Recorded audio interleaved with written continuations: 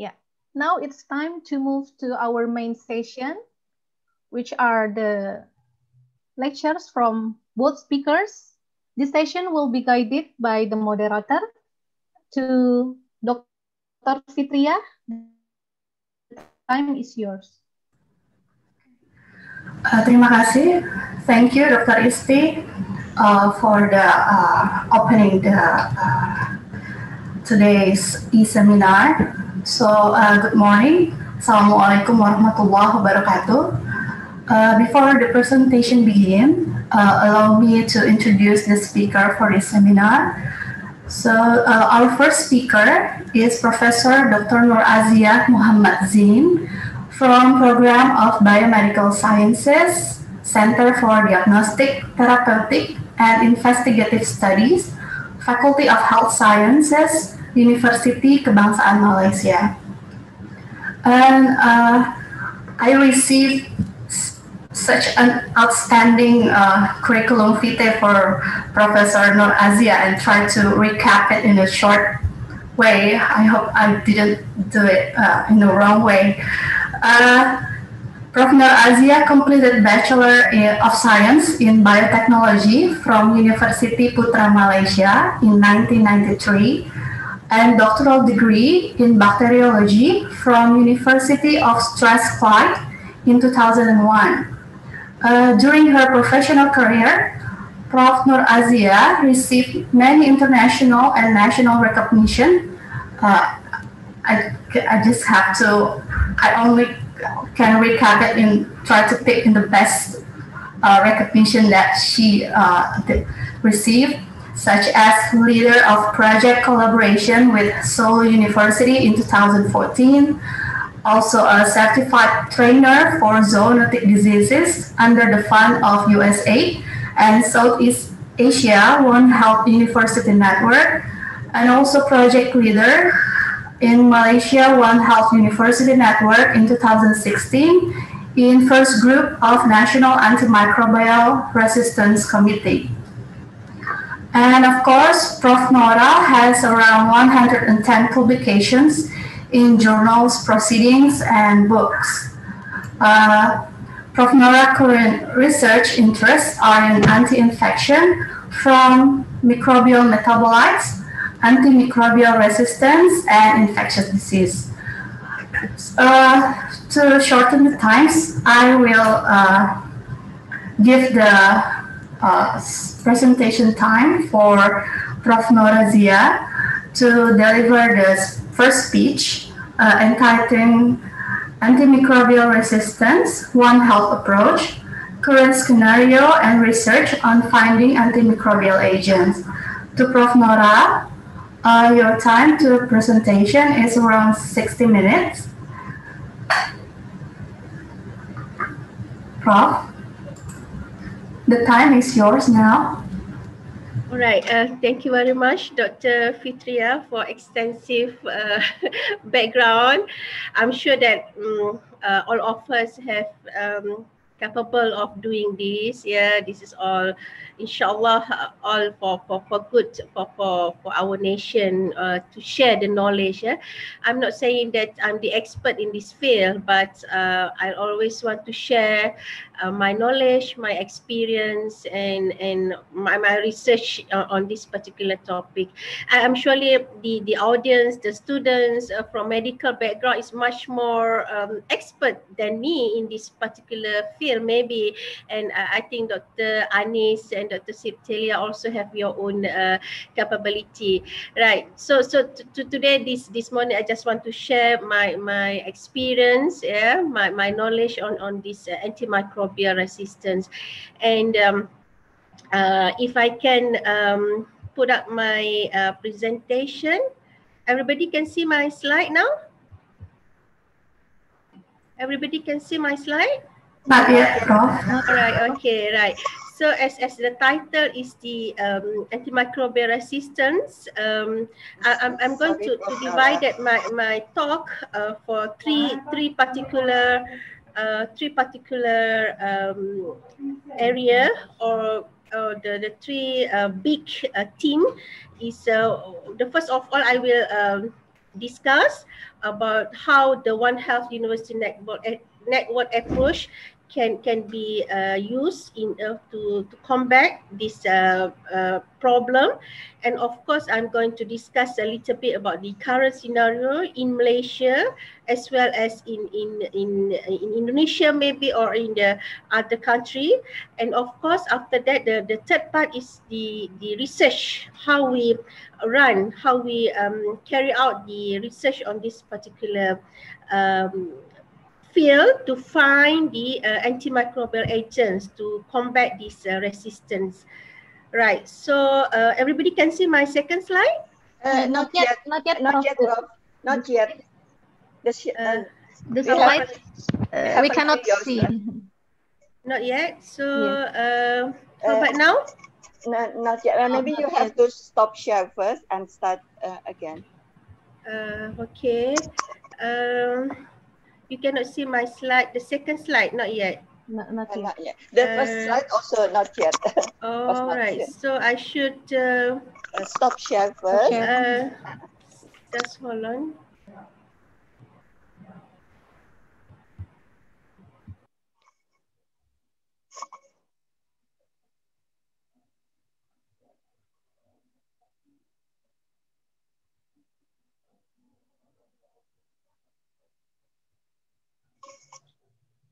You cannot see the slide yet? Not yet. Not yet. So I should just now is here. Okay. Share. All right. Okay. All right. So now you can see the second slide? Yes. Yes. Yes, Prof. All right. Okay. So can you see the third slide? Yes.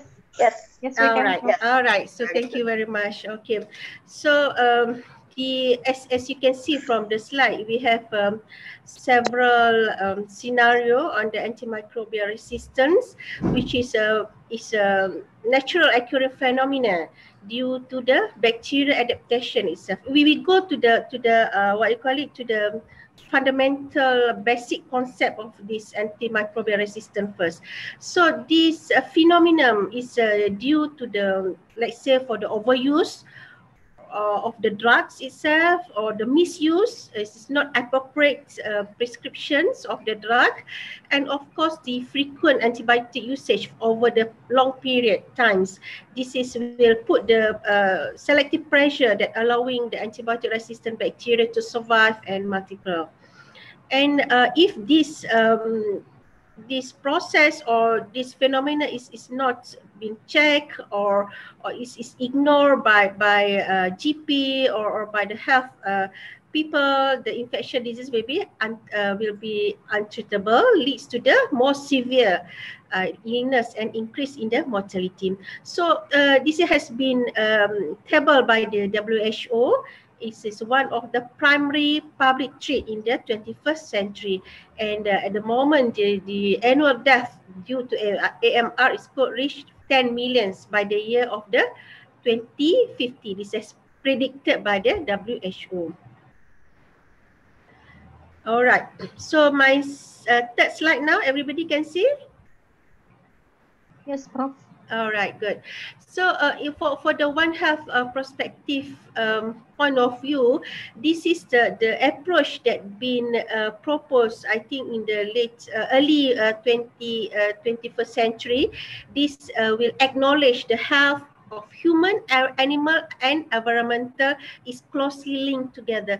And I'm sure Dr. Anis will talk more about this later in the Indonesia approach or Indonesia experience. But now for me, I would like to introduce how we in the Southeast Asia One Health University Network, and of course this SIAHUN, the short form, is including 61 university in the 7 countries, including Malaysia and Indonesia. They have IndoHUN, Vietnam they have WuHUN, and so forth. So this SIAHUN is a big university network that contains all the 81 universities for the 7 countries in the Southeast Asia. So the critical elements, as you know, in transforming the current and future workforce especially in the AMR, is ensure that we have the prepared, well organized to challenge the emerging public health. Yeah. And of course, this is the AMR is global issue because it's involved from human to the livestock and including the environment. Is how the interlinking between the animal food as well as the how human produce the waste and leave it to the environment, contaminated environment, together not only the poisonous waste but as well as the antibiotic residue to the river, to the environment. So this is the approach that been proposed, that been used as a guideline for the Sihun as well as for the Maihun and others university network in the whole Southeast Asia. So as we know that the emergence of antimicrobial is starting in the bacteria. The bacteria contain the genes that can been used for their own purpose maybe, but they carry the particular genes that can be resistant to many antibiotics. So how is the types of resistance observed in bacteria then? Yeah, by definition we have is either intrinsic resistance or acquired resistance. So for the intrinsic resistance is might be from the natural trait itself, and it's between the species or genus of the bacteria. So how they acquired the resistance. So the strain may develop the resistance which was previously they are very susceptible. Like say for the Staphylococcus aureus, they have the MSSA, the methicillin susceptible Staphylococcus aureus, but now they become develop the resistance. It's become MRSA, the methicillin resistant Staphylococcus aureus. So it's acquired resistance only present in only certain strain of the species or genus. So as you know, for the students, you have learned from the undergraduate level maybe, yeah, we have various mechanism of resistance. Yeah, it's from the structural or function of the bacteria itself that allowed to tolerate to be insensitive. Yeah, but they can acquire the resistance through the vertical transmission. Let's say the gene mutation, and some of them will get the induced gene mutation by horizontal transduction, yeah, from species to species, and the transduction can conjugation from mobile element, yeah, let's say from the one plasmid of the bacteria to another plasmid of the bacteria. It can be happen.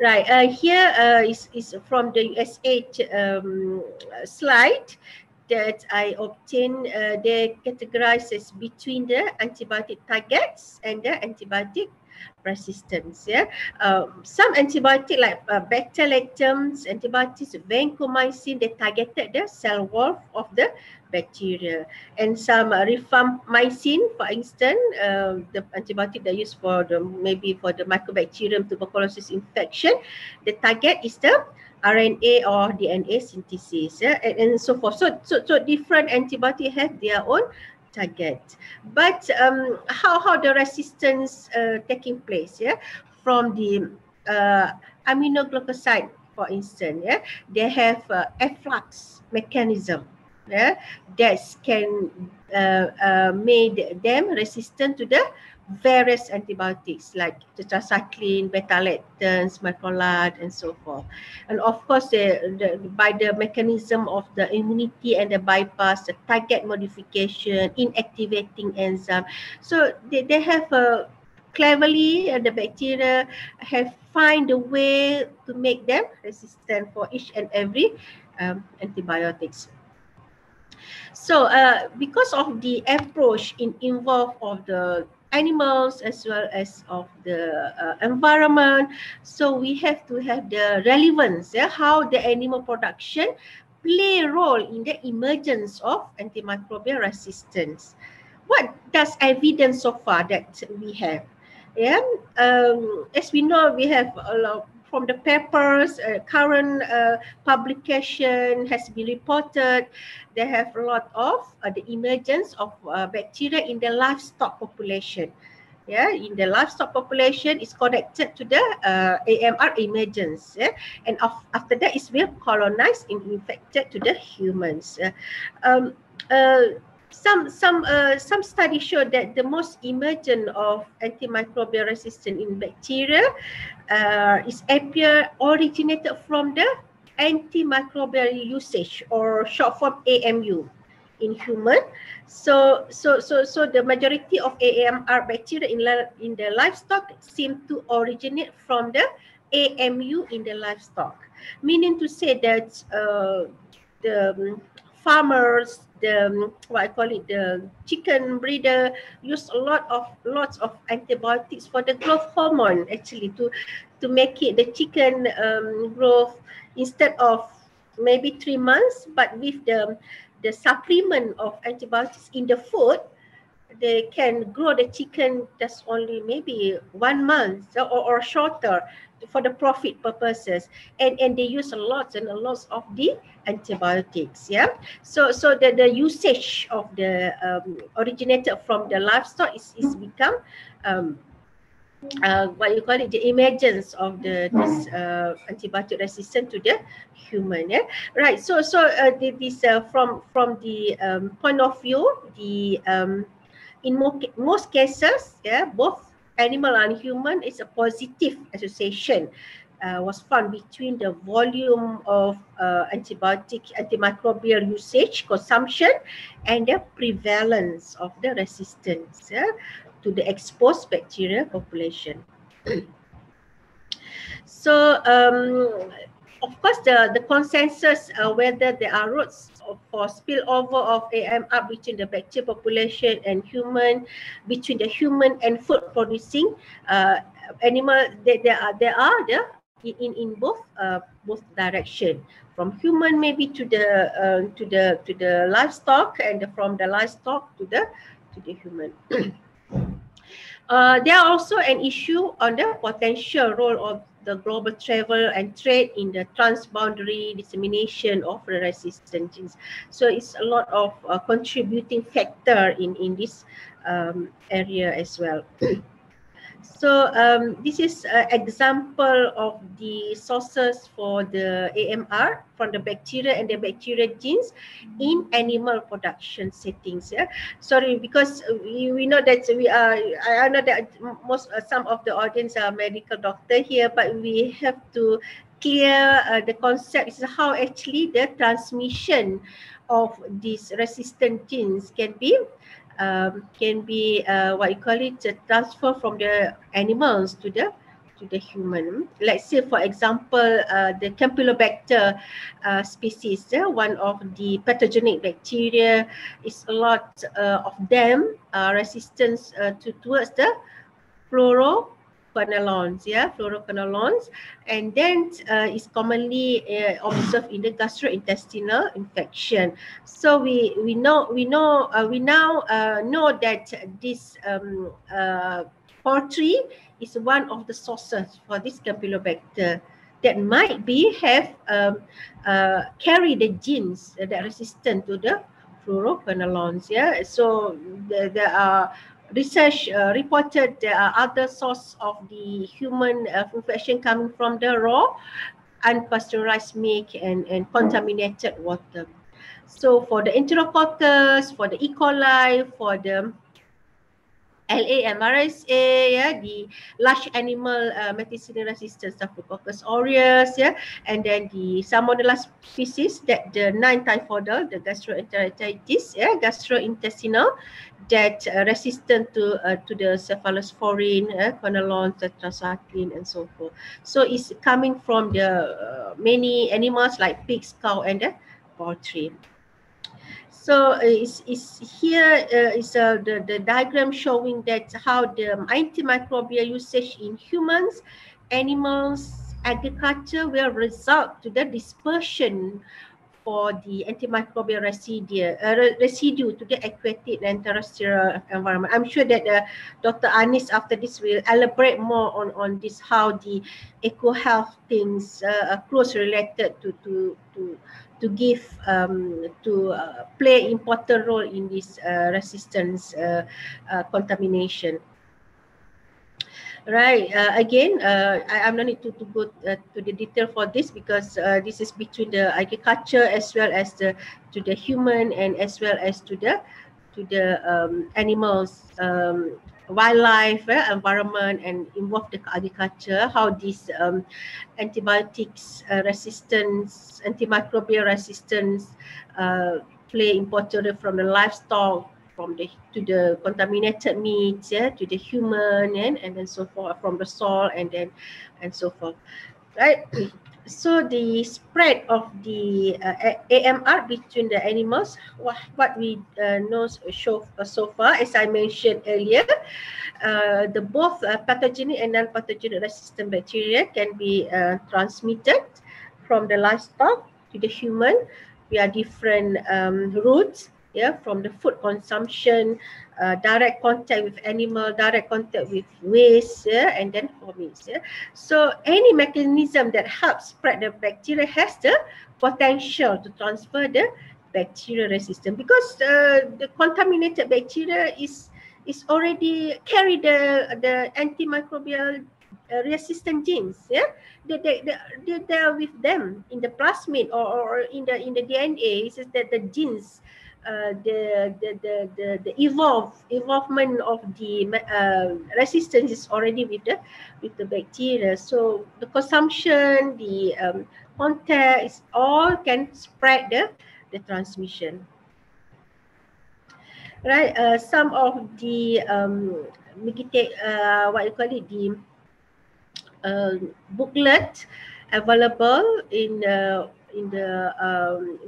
mitigating this problem. We have the FAO, food agriculture in the United Nations 2016 to 2020. We have the global action plans, by WHO, and in Malaysia we have this Malaysian action plan for the antibacterial resistance from the 2017 to 2021, and this is from the Ministry of Health. I'm sure that Indonesia also have your own guideline, your own action plan based on the WHO and FAO guidelines. So these are all the ministry in our country looking for these problems.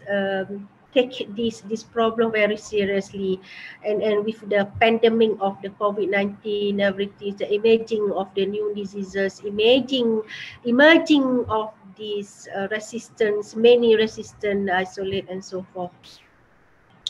Right. So this the involvement, surely involvement for this to combat this problem, of course, is involved of this the government itself, the awareness coming maybe from the educator, from the lecturer, public health people. So they have a surveillance and monitoring program. I'm sure that how we can hear after this from Dr. Anis maybe how this can be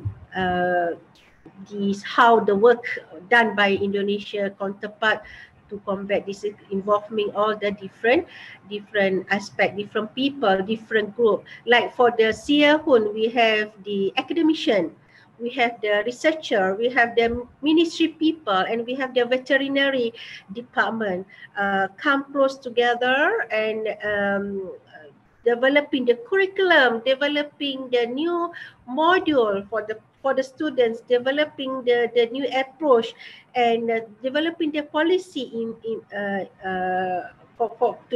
suggest to for the ministry level, how we can together, what you call it, cooperate together. So this is how the beauty of the One Health network, university network, not only involve the academician, not only involve the veterinarian people, but also all the wildlife. Even we have some collaboration with the wildlife people department, wildlife department, looking this aspect.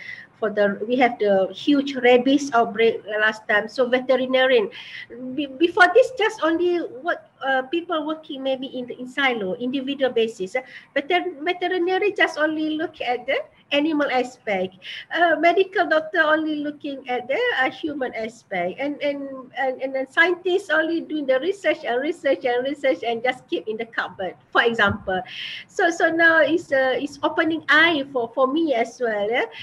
Before this, maybe for the last 10 years, 15 years, I'm working only how to I'm going to share my research, just only getting publication, getting students, graduate, the postgraduate student, research PhD student, and after that publication and thesis and stop. So how we contribute back to the community, how we get this done at the community level, how we should educate people in this particular things, how we should go to the, the community-based research, something like that, so can be directly being used by the people. So, as a scientist, we only look at the one aspect. For me especially, I'm talking about myself actually, it's very narrow, but when we come together with people from different area, different approach, veterinarian, wildlife people, policy maker people, you can broaden the thinking, the way of mindset is, you should do this, you should do this. Not only papers and papers, not only graduate student and graduate student, but also the impact to the community, to be used directly to educate.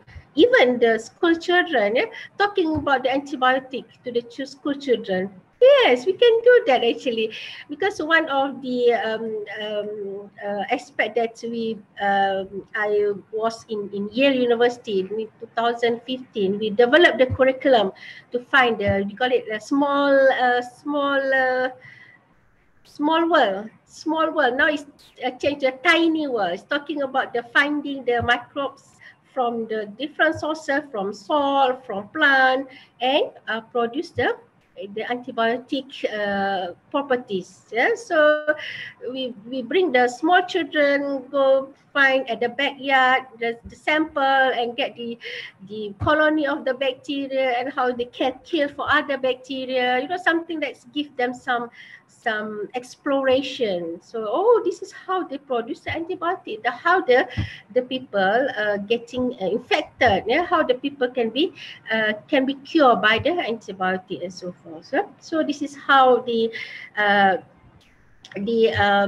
important roles that can be played by us, by academicians, surely. All right. So this is one of the photo that we have in Chiang Mai 2015 under the Siu-Hun training. So we have particularly concentrated on the AMR. So we developed the module for to be shared with the participants. We have the TOT first, one week training for trainer, together with the USA people's expert, Professor Jeff Bender and Stephen here. Catherine also here. So they have the training first, and after that we have the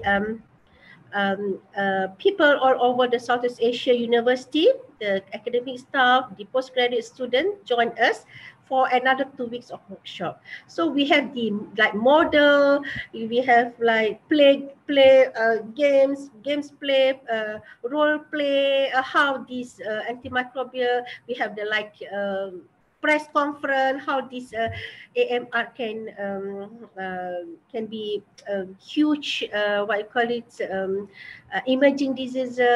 So that kind of thing, not only learning for the how the mechanisms, how the antimicrobial resistance taking place, but also how we can combat with the combination, with the collaboration with all the people in the different sector. And another one we have in Nha Trang in Vietnam, the same year, in the one earlier just now, and earlier in the year, and the second one is in December, I think. So also under the CEOHUN and then under the fund by the USAID, how we can similar courses but from different group of people. Yeah? So it's about 1 week training as well for them. All right, so now we go to the second part of the for the lecture about the research on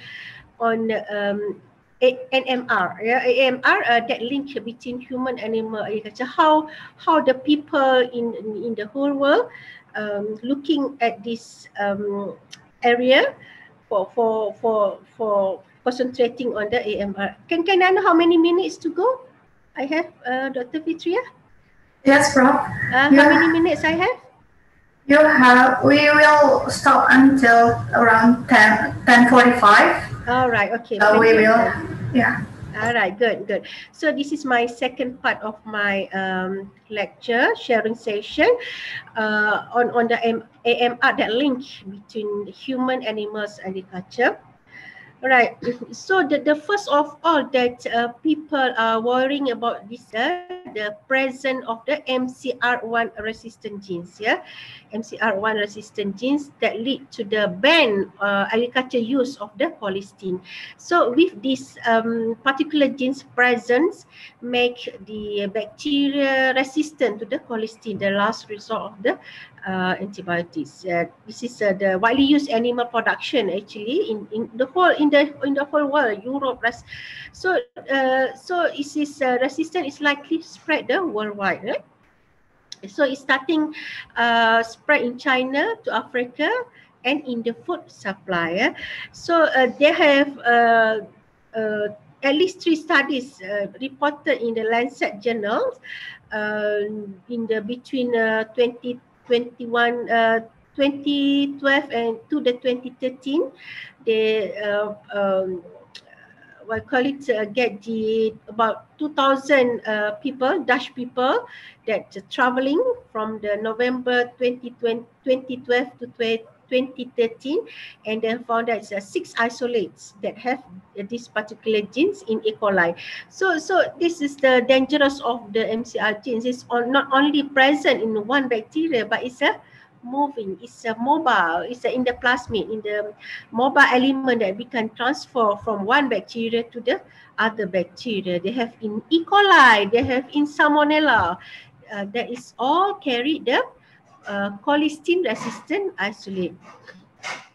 Yeah, so in this agriculture, they found that because it's coming from the used widely in the agriculture, so it should be banned to be used, of the colistin in the agriculture anymore because of the transmission of the resistant genes. Yeah. Here is the has been 2020. It's a current publication on the biosafety and health. It said that this colistin resistant genes, yeah, is very prevalent, yeah, in the bacteria that common to the animal and human. The name itself is a mobilized, meaning to say it is a mobile. It can be transferable from the one species of the bacteria and to the others. That's why we have to have find a very tremendous effort to stop this. Yeah. This is becoming the multi-drug resistance, yeah, that's been used widely in the agriculture, and then as well as the use in the for the veterinary medicine. Yeah, and they have of course, the emergence of plasmid mediated, as I said, based on the plasmid mediated quality resistance in China. They have a molecular study as well as the fundamental what you call it, the microbiological study on this. Yeah, they use different method, polymerase chains. Different sequencing method, the PCR and sequencing method for the plasmid, and then of course the compare, the sequence. Homology modeling has been established, as well as this is to confer that this is a polymyxin resistant that's been confirmed in the in vivo study using the murine type model. For in Egypt as well, they have this antimicrobial resistance in the Enterobacteriaceae, from the healthy broilers. So it's from the extended spectrum beta-lactamase producing E. coli. We have some. This is I think this is journal 2014. Is in India, in India, about the have not only for the MCR genes, but they have some E. coli resistant that been isolated from the food. 2014, they reported from India that they select 150 samples, from vegetables to the raw egg surface, raw chicken, different various samples, and they found that they concentrate only to the isolation of the E. coli, and they did the susceptibility pattern, and found that they have the at least 4% extended spectrum for beta-lactamase, ASBL, producer been detected from vegetable salads and raw chicken, raw egg surface and raw meats. So it is very important to avoid this transmission by using the good hygiene practice. Some same in Malaysia. I'm not sure how Indonesia get this food poisoning bacteria. We have last year or last 2 years we have the contaminated from Malay noodles, salmonella food poisoning, and some of them carry the resistant genes. We have the noodles, the Malay noodles, we call it laksa. I'm not sure how in Indonesia we call it laksa. We have laksa here, but they have the boiled egg, as well as the fish sauce, fish gravy kuah. So they brought the noodles coming from the northern part to the western part. It's about 300 kilometers, 400 kilometers in the room temperature, carry in the car. So by the time reach Kuala Lumpur, it's already contaminated, and they have a huge family gathering, and it's got contaminated by salmonella. So and some of them carry the resistance genes as well. So this is how it's happened nowadays. People's a lot of Grab food. They have last year they ordered the pudding, egg pudding by the Grab food. The Grab food may be exposed to the high normal temperature for quite a long time, and they contaminated because from the egg, they prepare the pudding using the uncooked egg, the raw egg. It's very nice. Maybe I'm not sure. I never tasted, but the pudding is made from the raw egg, huge of the white yolk egg, and then people just get contaminated with that. But by that time, it's no resistant genes been found. It's lucky enough. So this is how these people or we can get the infected food poisoning bacteria. Right. So another thing in Malaysia, even we have this is 2020, very current.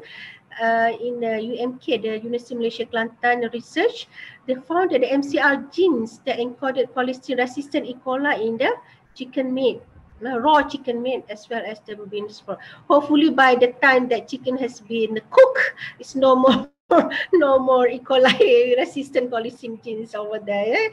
So this kind of very easy to get contaminated with this bacteria that carry this particular resistant genes. This prevalence study was conducted to detect the presence of cholesterol resistant E. coli in the raw chicken and bean sprout. It's very, I know it's contaminated in German 2016 or 2015. 5 years back, also coming from the it's a contaminated E. coli 0157, the hemorrhagic E. coli. It's coming from the bean sprout as well, from the vegetable. It's now it can happen. Before that, only people know that hemorrhagic E. coli 0157, E. coli 0157 just contaminated from the what you call it, the meat, not chicken but the cow meats, the burger. But now they are from the vegetables. Maybe the vegetables contaminated with the animal feces, but knowing that people in the Europe using how they produce the bean sprout is not using the animal feces as the fertilizer. But I'm not sure how is it being contaminated. But we know that the contamination coming from the vegetables. Right. So the result shows that 52%. Is from the raw chicken were positive, carry the resistant cholesterol resistant genes, and then it's a very but of course the more comprehensive and large scale study should be focusing on the possible sources of this gene resistant. Right. Another one is a bit old, I think 2012. The prevalence of the multi-drug resistant in poultry farm in Malaysia. They have carried out this research that processing that 72% of Staphylococcus and of course about the same 71% of the Pasteurella species. That's well resistant, multi-drug resistant. So in poultry farms, in Selangor, in the Negeri Sembilan, it's nearby. We have huge KFC chicken farm, Ayamas, the huge big fast food farm, poultry farm, the Pizza Hut as well. They are getting the chicken from the farm, nearby the Selangor and Negeri Sembilan. But you can see here from the finding this huge, more than 70% of the isolate bacteria is the multi-drug resistant, carry the genes that multi-drug resistant. All right, a little bit about the current scenario in Malaysia based on this national surveillance for this antimicrobial resistance that we have in 2019. The 2020 report is not coming yet, maybe because of the pandemic. Still not completed. 2020, maybe the report only we can get another year. So maybe for the 2020 we can get the report in February next year. So this is the latest report from the national surveillance. We had the vancomycin resistant 10% in Enterococcus faecium, 2% in Enterococcus faecalis, and also increased resistance rate in Acinetobacter babooni. This is all the human pathogens bacteria, and this is vancomycin resistance. How scary of this? The last resort of this antibiotics against the gram-negative. And also we have the avipinum and parapinum resistance. 7.7% is Pseudomonas aeruginosa, and but for against piperacillin and tazobactam is decreased resistance. Thank God for this report. So this is the current scenario in Malaysia, and we have some from 2014 to 2019. You can see here the ampicillin is never decreased but always increased resistance. Yeah, maybe 85% in 2015, a little bit down to 20 in the 2015, and it's increased to 90% in the 2019. This is percentage of resistance. Gentamicin and vancomycin, yeah, and the linezolid. Yeah, this is the trend for the against the Enterococcus faecium. For the different antibiotics against the Acinetobacter baumannii, as we can see here, is the increase of the resistance of antibiotics among the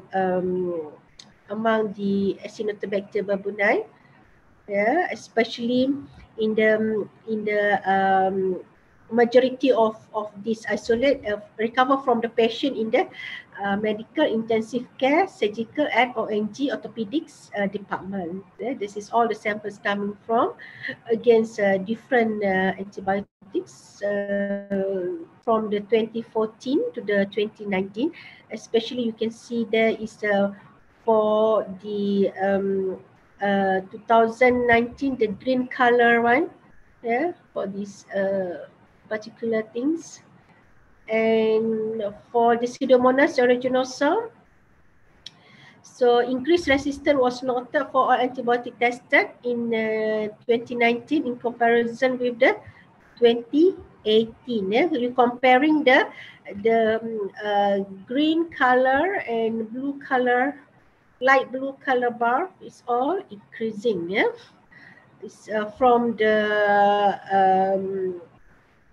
for the imipenem and meropenem increase from decrease, was decreased, but it decreased from the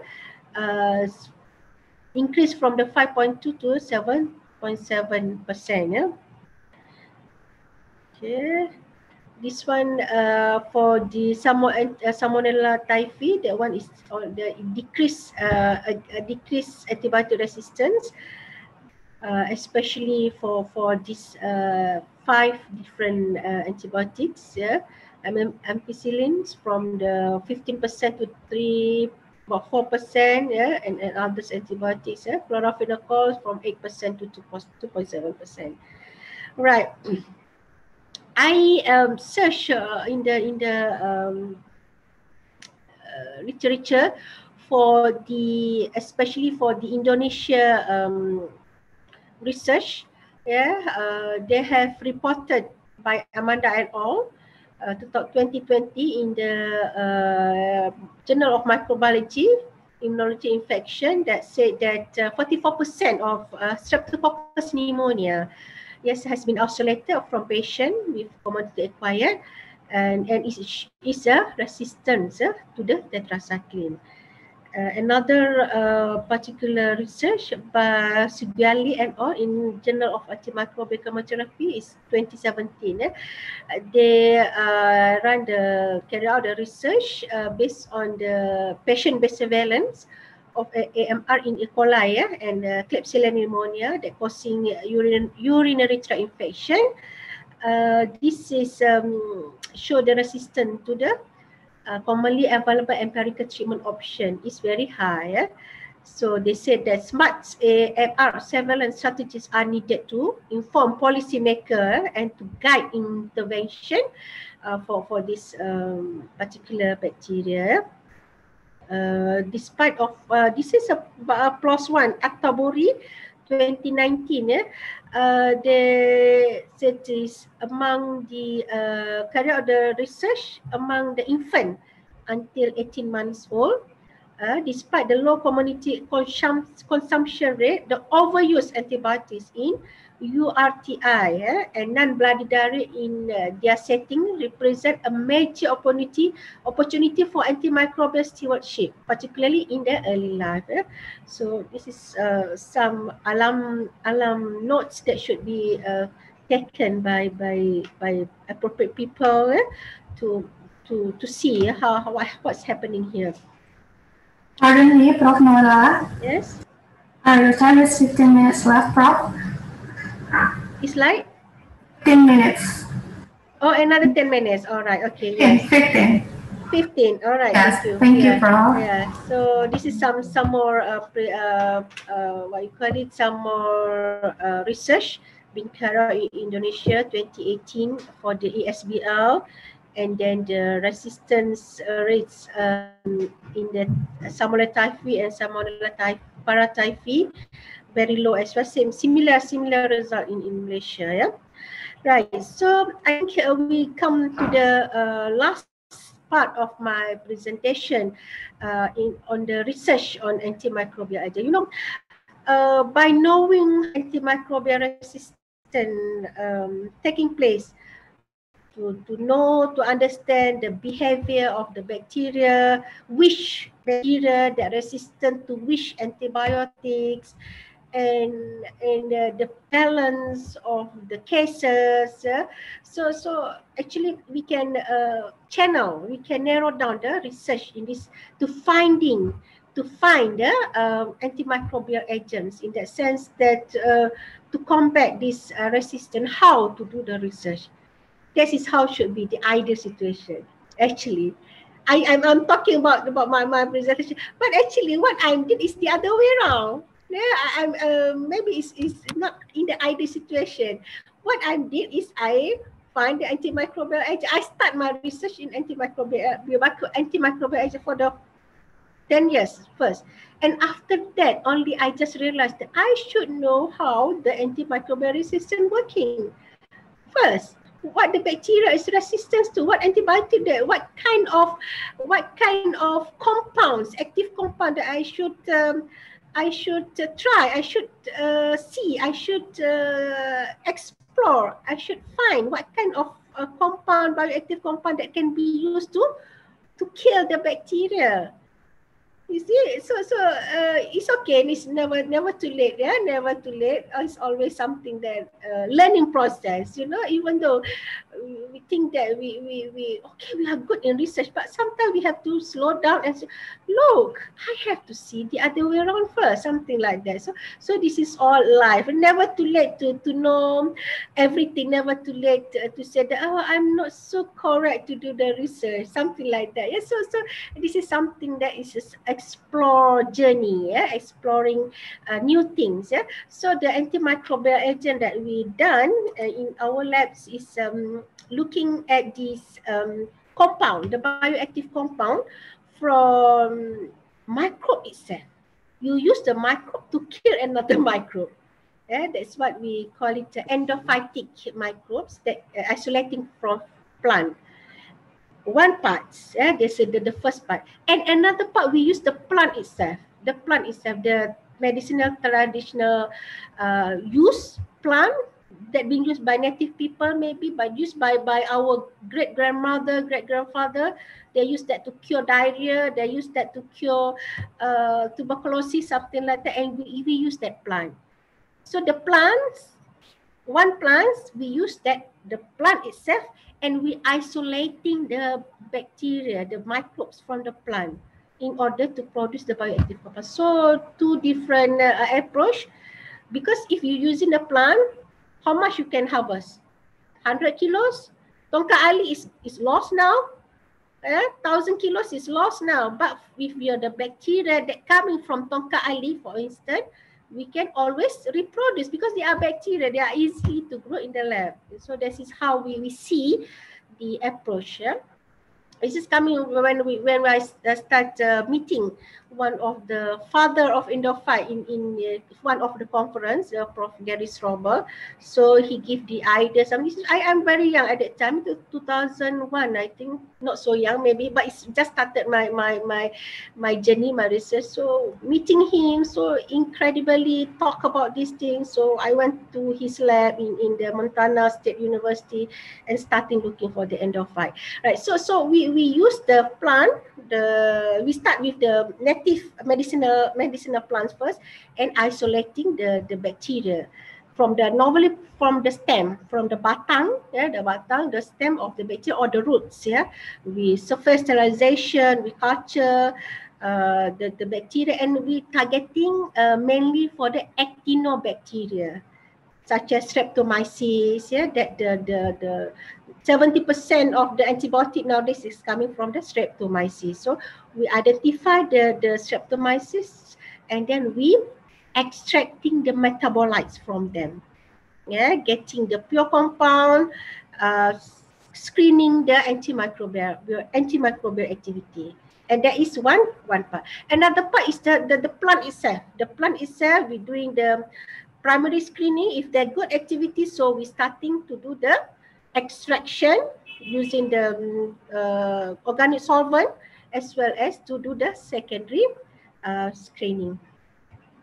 All right, so this is first paper that produced together with Gary Strobel that we started in 2000.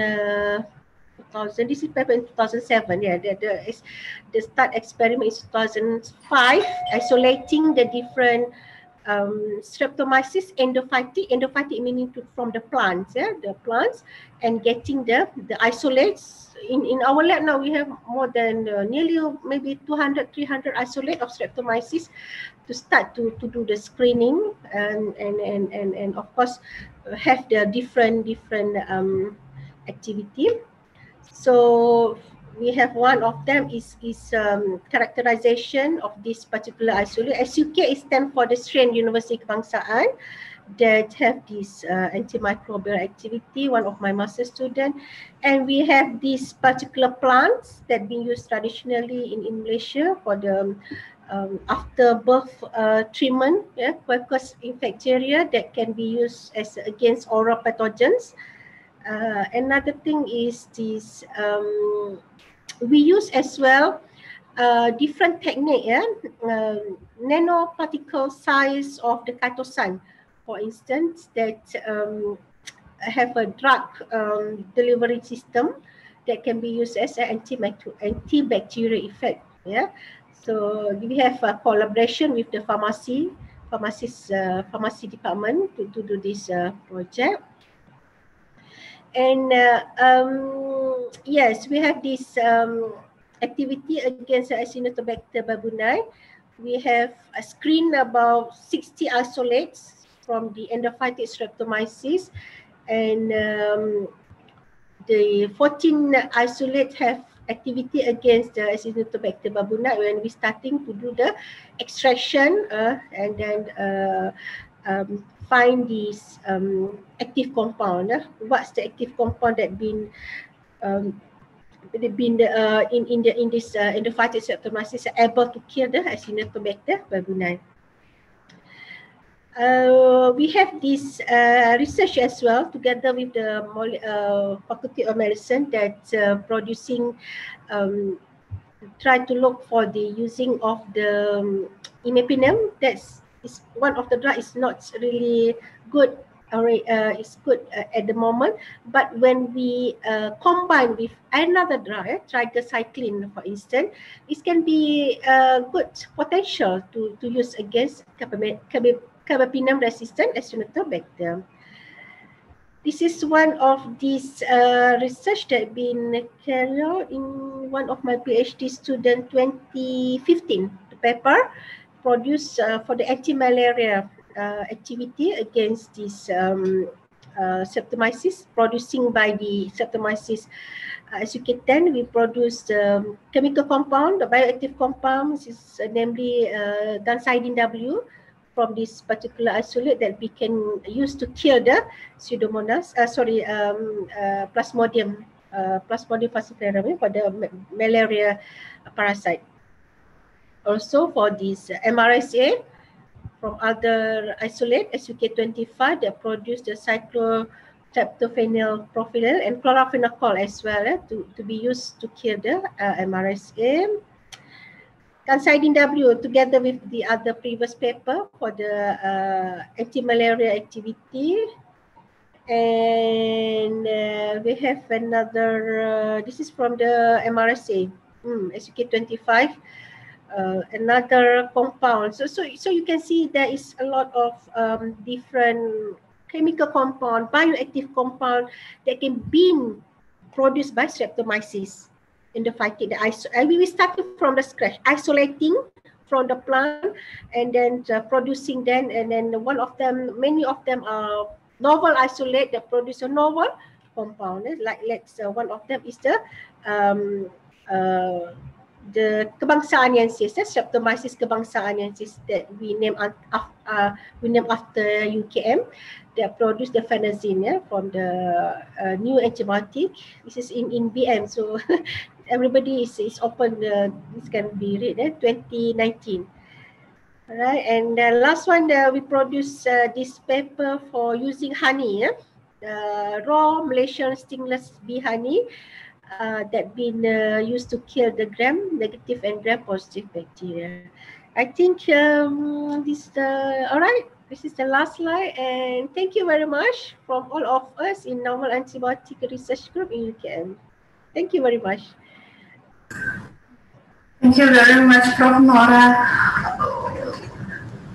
What a wonderful and enlightened information that you give to us this morning, that a collaborative network is necessary to against this antimicrobial resistance issue, and also to see your research, so many publications that you've been made to find another alternative antimicrobial therapy, which maybe later I want to ask you something about. Is there any industrial in Malaysia try to seek this new compound to produce new antimicrobial drug, something like that? But we will discuss it later together with other questions which already pop up in the chat room. Thank you very much for Prof. Nora, and please stay in this e-seminar. We will proceed to second speaker, Dr. Anis Karuniawati, medical doctor, Ph.D, consultant and clinical microbiologist from Microbiology Department, Faculty of Medicine, Universitas Indonesia.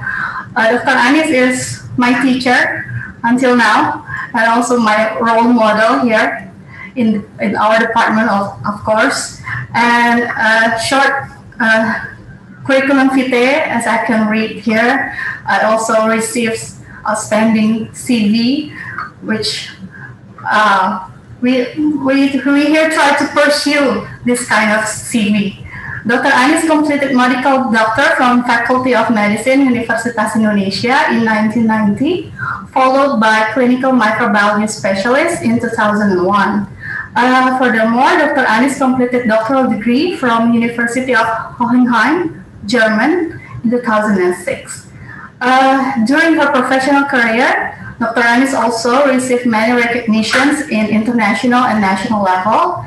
And nowadays, aside of her activity as lecturer and second vice dean of Faculty of Medicine, Universitas Indonesia, Dr. Anis also secretary of National Committee of Antimicrobial Resistance Controlling Program, Ministry of Health, Republic Indonesia, member of board of Indonesian Society of Infection Control, or Perdalin, and member of Antibiotic Resistance Controlling Program team in Cipto Mangunkusumo Hospital, Jakarta. Dr. Anis also involved in many collaborative research projects. The latest one may be together with Indohun, Indonesia One Health University Network, and ongoing research with Erasmus University Rotterdam, focusing in antibacterial resistance.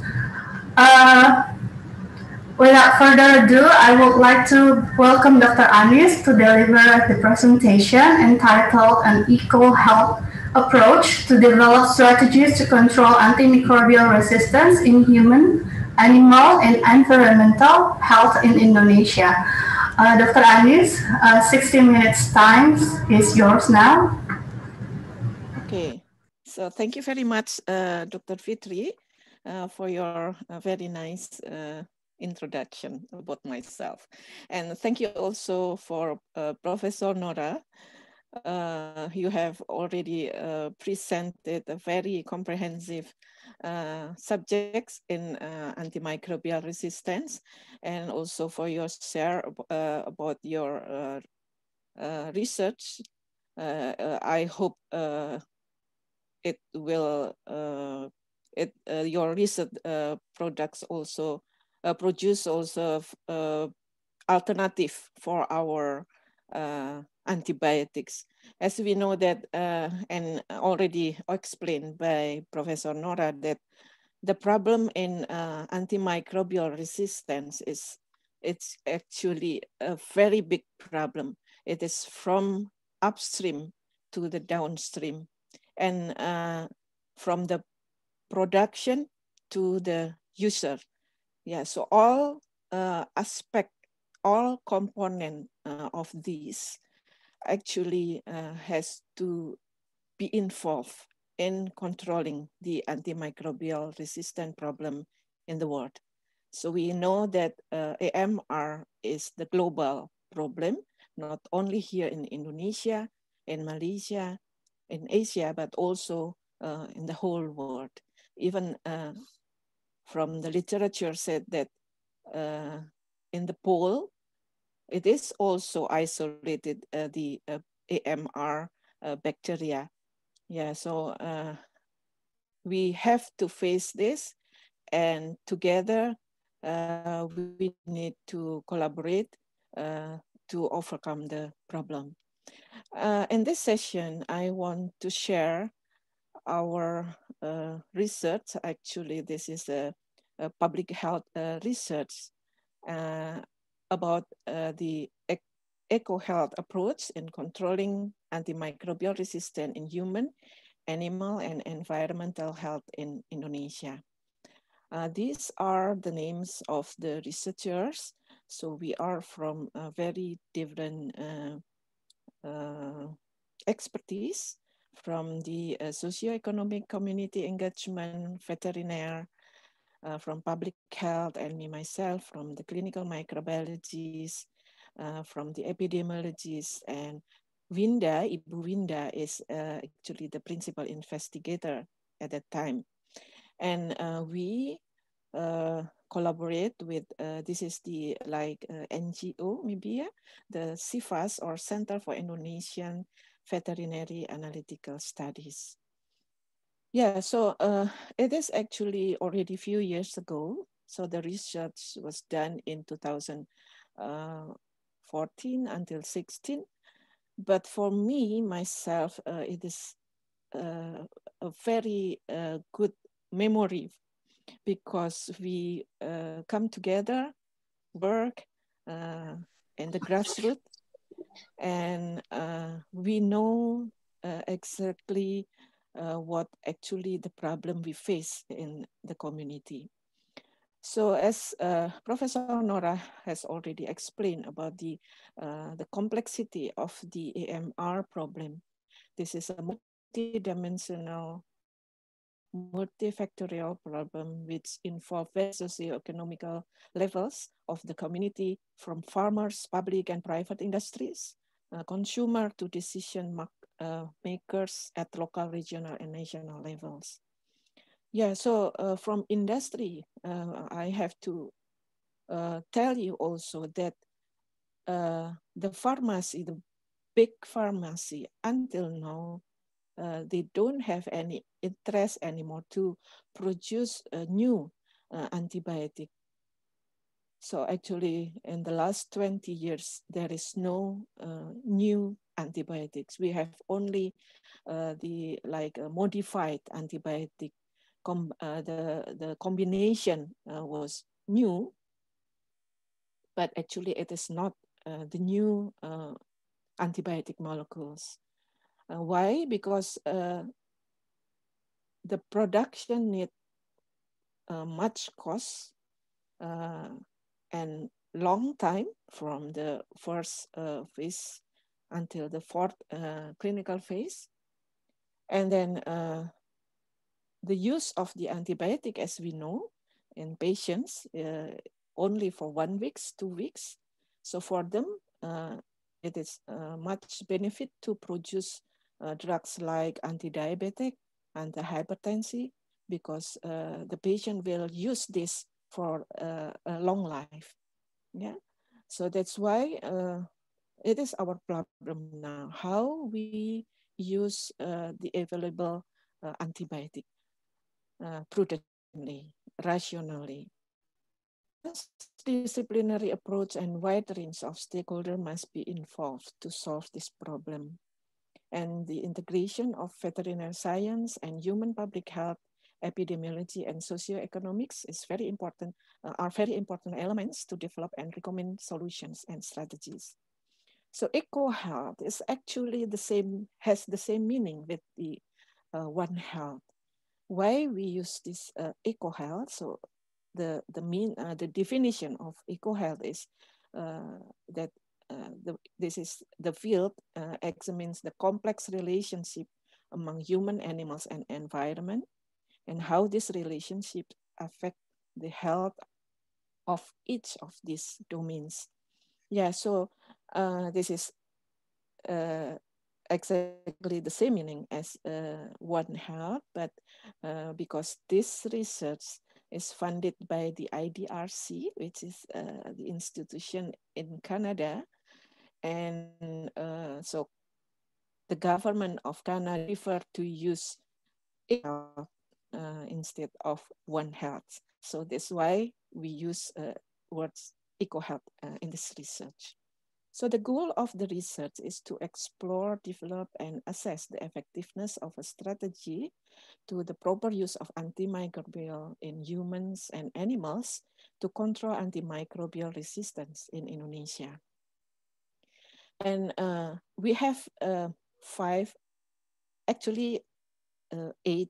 objectives, but I compiled it as a 5 objective for this presentation.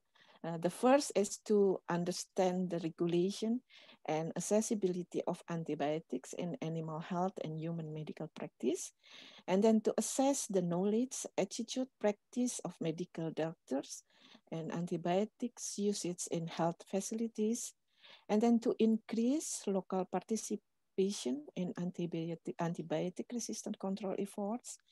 And the fourth is to facilitate better understanding on antibiotic use and accessibility in layer chicken, yeah, or ayam petelur, and swine farms, and develop potential intervention strategies for antimicrobial resistant prevention.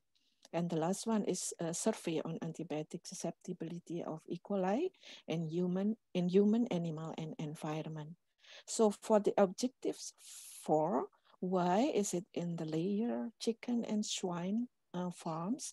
Because these both livestock use much antibiotic, yeah, rather than, for example, for the cows and also chicken. What you call, I don't know what is in English, ayam potong, yeah. So ayam petelur and ayam potong. And so this both livestock use much antibiotic. Actually, in for example, in cows, they use also antibiotic, but not so less than hormone. Yeah, so that's why we focus on these 2 farms. We did this study in Central Java, in the 3 district area, Klaten, Sukoharjo, and Karanganyar. So it is, of course, not easy for us because the office of the headquarters of SIFAS is in Bogor, and the researchers come from different area. So we are from Jakarta, from Bali, from Semarang, also from Jogja. Yeah, and then during this time, so maybe every 2 weeks I have to fly to this place to do the research. And the period of the field study is between February until November 2014. Yeah, by plane, it takes around 1 hour from Jakarta to Solo first, or Surakarta, and then we go to this area. So it is not far away from Solo because it is in the near, so this is a neighborhood of Solo. For the research preparation, we had meetings and then pre-surveys, and also technical coordination in livestock services of the Central Java province, and also the public health office in the district level. And then also we do the field staff training and questionnaires trial, not only to the health workers, but also to the community and the farmers. Yeah, because we have it's different questionnaires for them. Yeah, so we proceed to the first objective, to understand the regulation and accessibility of antibiotics in animal health and human medical practice. This is actually the DEST study. We do the data, we collect the data, all the relevant information, document, all the act, undang-undang, yeah, and also the decree, peraturan menteri, and also some guidelines. So we gather all of those data and do the systematic review and also analyze the gap rise in Indonesia. So this is the result about the supply chain and distribution of antibiotic and human health sectors. Yeah, when the antibiotic was produced from the local industry or imported from the international pharmacies, then of course there is a procedure for the license or registration to be sold in Indonesia. And then usually it is distributed by the medical representative, and it should be only to the pharmacies or hospital, but in the reality, we know that they also sell the antibiotic to the market and also to what we call the toko obat. Yeah, and we have here Professor Nora, what we call pasar market in Pramuka Street. There are many apothek, and some of them has the license, but some of them also don't have any license. Yeah, but I hope everything now is becoming better and better, of course. And also drugstore, yeah, and it will be bought by the public or the patient, yeah. And this is the system mapping of the antibiotic for human health. Yeah, so as I told you, from the producer or the importer, and they come to the pharmaceutical wholesalers, or we call it as pedagang besar farmasi, PBF, yeah, in Indonesian language. And all, of course, it is monitored by the BPOM, Dirjen Binfar. This is the Directorate General of Pharmaceutical and Medical Devices. This is under Ministry of Health, and BPOM, or the National Agency of Drug and Food Control, so Indonesian FDA. The Indonesian FDA, the BPOM, will give the registration, of course, after they do all the evaluation of the drugs. And then after that, they got the registration number, and they can sell it in the market. And hospital will get this, and also health centers and pharmacies. And this is the illegal way, of course. Drugstore will also get this from the or the pharmaceutical wholesalers. And all the permission of pharmacies in the hospital, health center, and outside hospital, pharmacies outside hospital, got the permission from the province health office. And every year, no, I'm not sure about that, but the monitoring system, they have to monitor them using, of course, the form, the legal form. They will check whether the drugs that used to be prescribed, it is really sell by prescribing or not. Yeah, so, but of course there are many drugs that have to be prescribed, not only antibiotic. So only antibiotic is only one of them. So sometimes, or most of the time actually, they don't really monitor how the pharmacy sell the antibiotics. And then also doctors, yeah, then do the prescription and to the consumers. Yeah, and this is all the association that they are users, but actually they produce the guidelines how to use this antibiotic. So in the in our program now in AMR control in the national level, we have we always collaborate with this association because they produce the guideline, and we hope that also they will monitor their members. Yeah? And how about in the animal health sector? The problem in animal health sector is so more what we call free, yeah, because they don't have pharmacies. There is no apothec for animal drugs, yeah.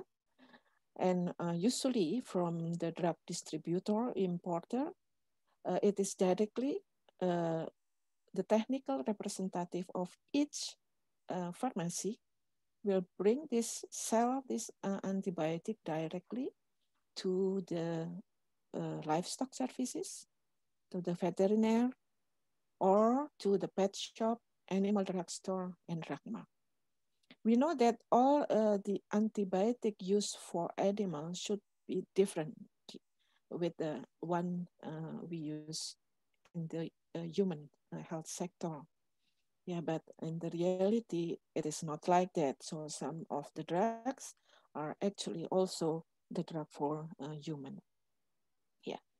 So this is what happened in the animal health sector, and also for the AGP or antibiotic, which is used as the growth promoter and mixed in the food or of the feed of the animals. Yeah, and actually there is already an act, undang-undang, in 2009, which melarang itu apa ya? So the yeah, so it is not allowed to use AGP in the feed, but it is not done. It is not implemented until there is a decree from the Ministry of Agriculture in 2018, January 2018. Yeah, so it needs 9 years from the act to the regulation. And from that time, since 2018, they try to implement this, yeah, so the antibiotic cannot be used as the growth promoter. And Professor Nora has already also explained about the colistin. And 2018, colistin is still used, But then in 2019, we discussed many times to make the regulation about colistin. And I hope, I have not yet checked, is there already a regulation about this? But all the farmer already informed that they cannot use colistin anymore for their poultry or livestock. Yeah, so this is the system mapping in the animal for the antibiotic use. So from the distributor, it is directly to the drug depot, and then hospital and also drugstore. So no pharmacies here.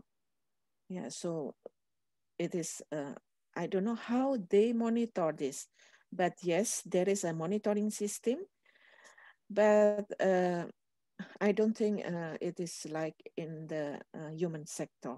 Yeah. So this will not influence the permission to open to give the services in the hospital. Yeah, so there is one thing that I have not explained is about the black market.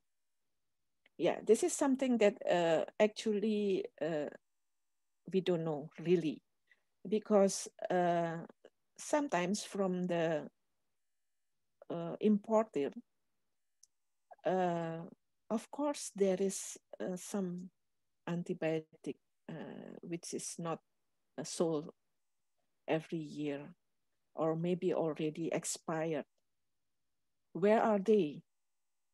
Yeah, so we assume because in one on two farms, we found this kind of antibiotic, so the expired antibiotic. So, and some people said that they got it with the cheap price from, with the low price from somewhere else, and they don't want to mention it. Yeah. So Indonesia is very big countries, and it is very difficult to control everything like this. Yeah. And about the gap analysis, so I show you only some of them, but it is the important one. The current situation, there is an improper prescription of antibiotics. It is actually in 2014. We try to make it better and better by doing the education or the workshop for all hospital and doctors. But you know that, again, Indonesia is very big. Until now, it is actually not 100% doctors know about this or aware about the AMR problem. Yeah, so we have produced the like stewardship guideline, antibiotic stewardship guideline, and also all the regulation that the theme of AMR control in the hospital is one of the component in to get the hospital accreditation. Yeah, but so they have already, each hospital has their team for what we call it antimicrobial resistance control team. Yeah, but whether they do it properly, we have to monitor every year. Yeah, so the other thing is also improper consumption of antibiotics by patients. Yeah, so that's why we said to the doctors that they have to give or to educate the patient every time they prescribe antibiotic. And also we have to educate the community, the patients. They have also to ask the doctors every time they got the antibiotic, then they have to ask the doctor. So oh, what is your diagnosis, and why I have to take antibiotic for this diagnosis. Yeah, so this is very important question to make the doctors also to remind the doctors to educate them. And then the third one is that antibiotics can be purchased without prescription.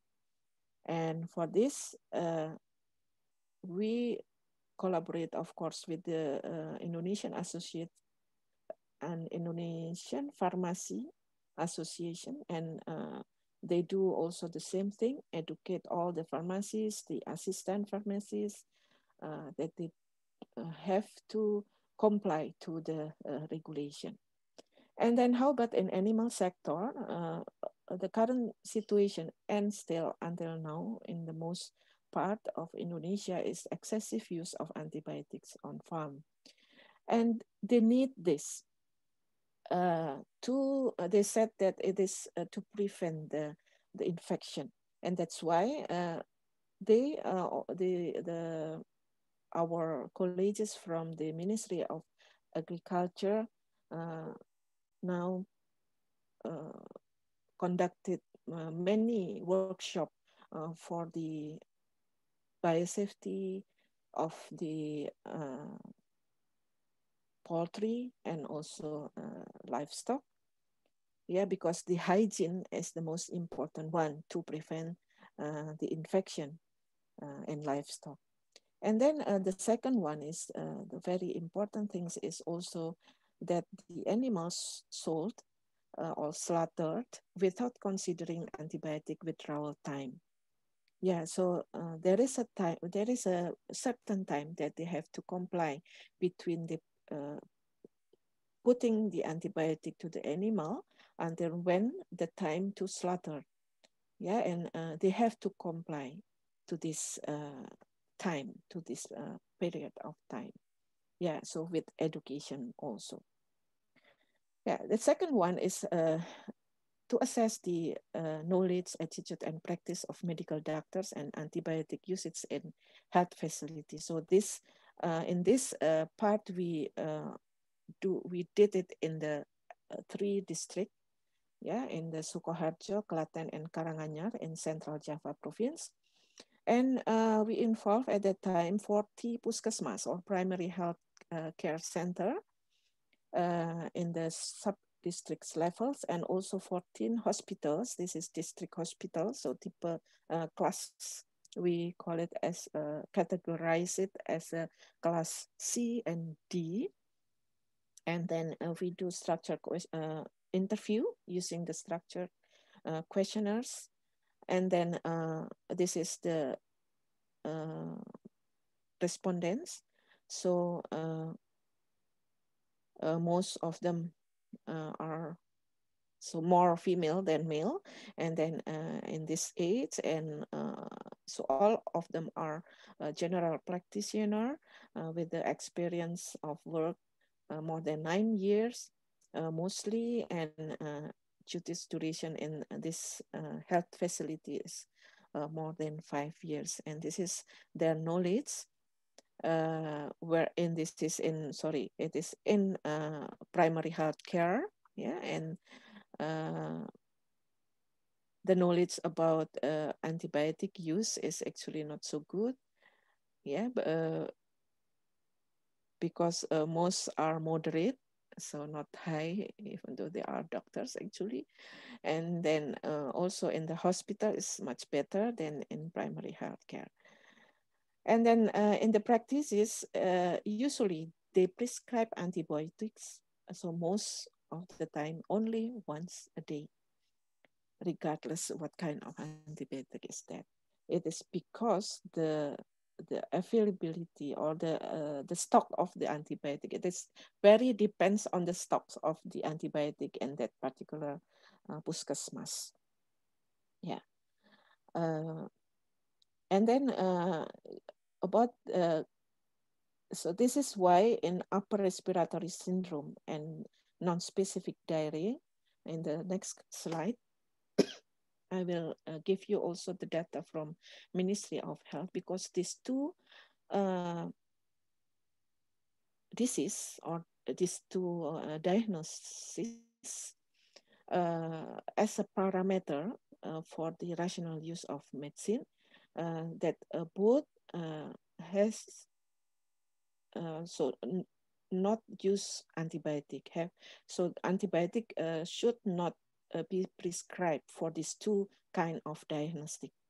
But in the reality, they gave it in the 65%, and also in the non-specific diarrhea, sometimes they give it, but most of the time not really.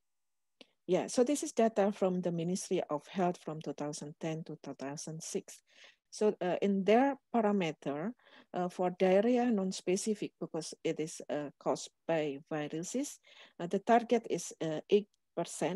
But in this time, in the this period of time, it is always more than 40%, even though they have already educated the health workers there, the doctors as well. And for acute respiratory infection, non-pneumonia, it is also mostly caused by viruses, and the target is 20%, but it is always 40% during this year. Yeah, so it is actually very important. Unfortunately, after 2016, I don't know why, Ministry of Health did not do this kind of monitoring anymore. So I don't have the data after 16. This is the antibiotic. These are the antibiotic they use in the primary healthcare. Mostly are, of course, the oral antibiotic and also the hospital. Some of them are parenteral antibiotic. And this is the mostly they use amoxicillin, cefadroxil, ciprofloxacin, metronidazole, cefixime, levo, and erythromycin. So it is still okay. I mean, they don't use the reserve one. They don't use the cephalosporin too much. Yeah, but they do use the levo, the fluoroquinolone. Yeah, so this is the assessment for the facility of this both Puskesmas and also our primary healthcare and the hospital. First is about the use of antimicrobial, the stocking system, that they got these drugs and also antibiotic from the public health offices. Yeah, so the distribution is from them, from the health services at district level monthly. So they got from directly from the external pharmacy, but with the approval from the public health office. And then, so as I told you that the usage or the prescription is very much depend on the stock provided. So that's why sometimes they give it only once a day for 3 days, or maybe sometimes 2 days. So without knowing how this antibiotic actually work. Yeah. And then they have to report everything, the use of the antibiotic to the health services. And about the education, they don't do it properly. So when we ask about the how the doctors educate when they prescribe antibiotic, and they say they don't do it because they think that the patient can read themselves from the labels. Yeah, so both in the primary healthcare and also in the hospital. Yeah, so we try to explain about this because this is very important to explain it to the patients. So always the reason is too many patients, they don't have time to do it and so on. And then about the antimicrobial resistance, they don't have the specific program for this. They don't know or also they don't do the surveillance program. So there is no microbiology laboratory in their area. If they need, then they have to send it to nearest cities, which is Jogja and Solo. And of course, it takes time. Yeah, so from the recommendation, at that time, we said to, or explain it also to the public health offices to do the regular capacity building for all the health officers, health workers about the AMU, antimicrobial use, and the AMR, and then also education about the prudent use of antibiotic as the key messages, and improvement of the regulation and monitoring system. Yeah, and then also the increasing the surveillance program for antibiotic resistance. The third one is to increase local participation in antibiotic resistant control efforts. This is the most interesting for me, yeah, because we really involved in this part with the grassroots, with the community.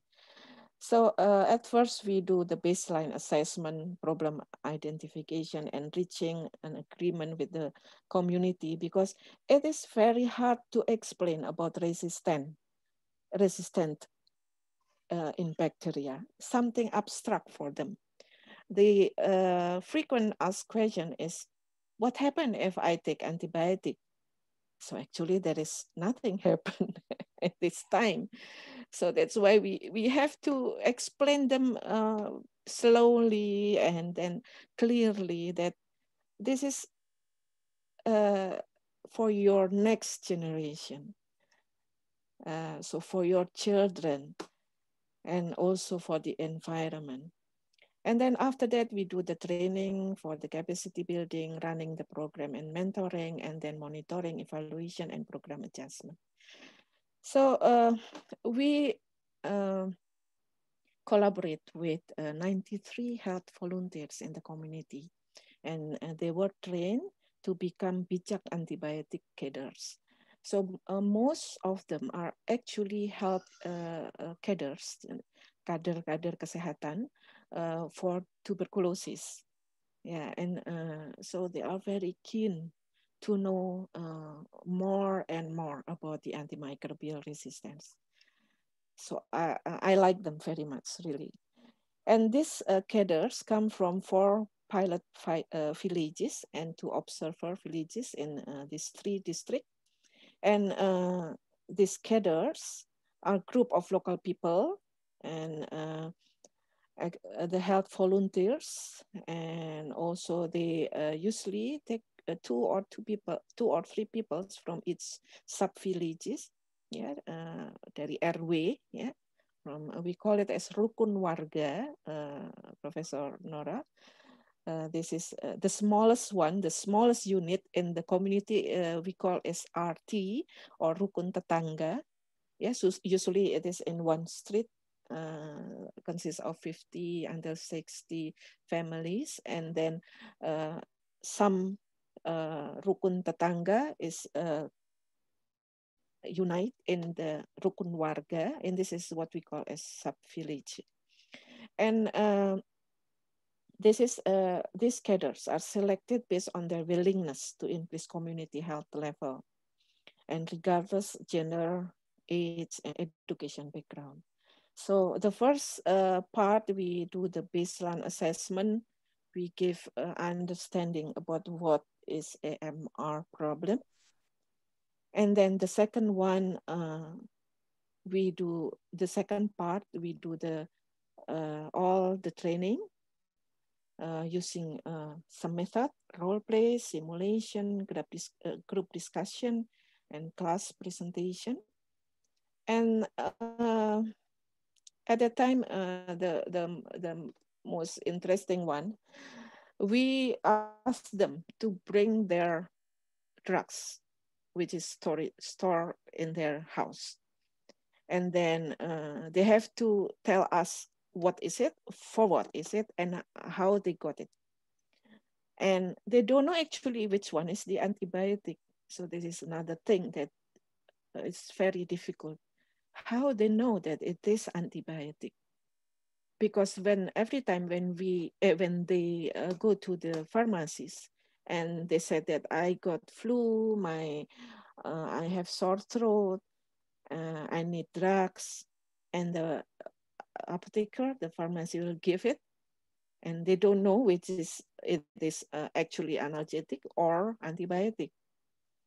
Yeah, and there is no explanation more about the drugs from the pharmacies.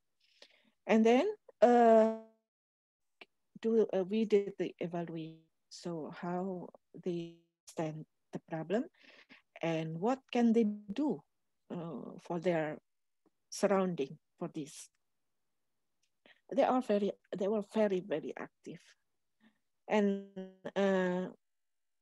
their job is to educate the community. And every time they do this, they write it down in the logbook, what we call it, logbook, what they do and with whom they speak about antibiotic. Even though they just speak with their husband, for example, they have it down. And then after the evaluation, this sign and then put it in their house. That this is a cadre for bijak antibiotic and the name of the cadre. Yeah, so this is the key messages. So because, okay, I told you about the farmers. So the other reason that we choose that place is that more than 60% of the community are farmers. That's why actually some of the cadres are also farmer.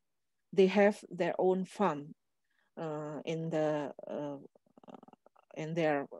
house. So behind the house in the surrounding of the house. Yeah. So that's why we do both the key messages, what we call bijak, with two different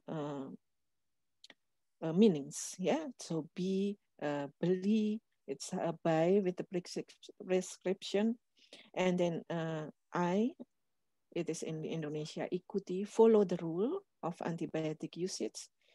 J is jeli dan berani, aware and be brave to ask doctors.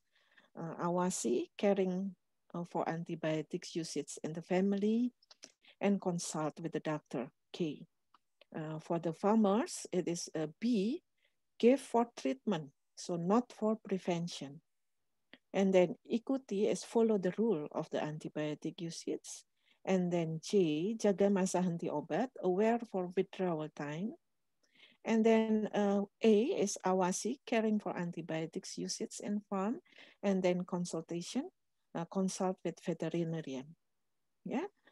So we give all the tools for this. I will show you later.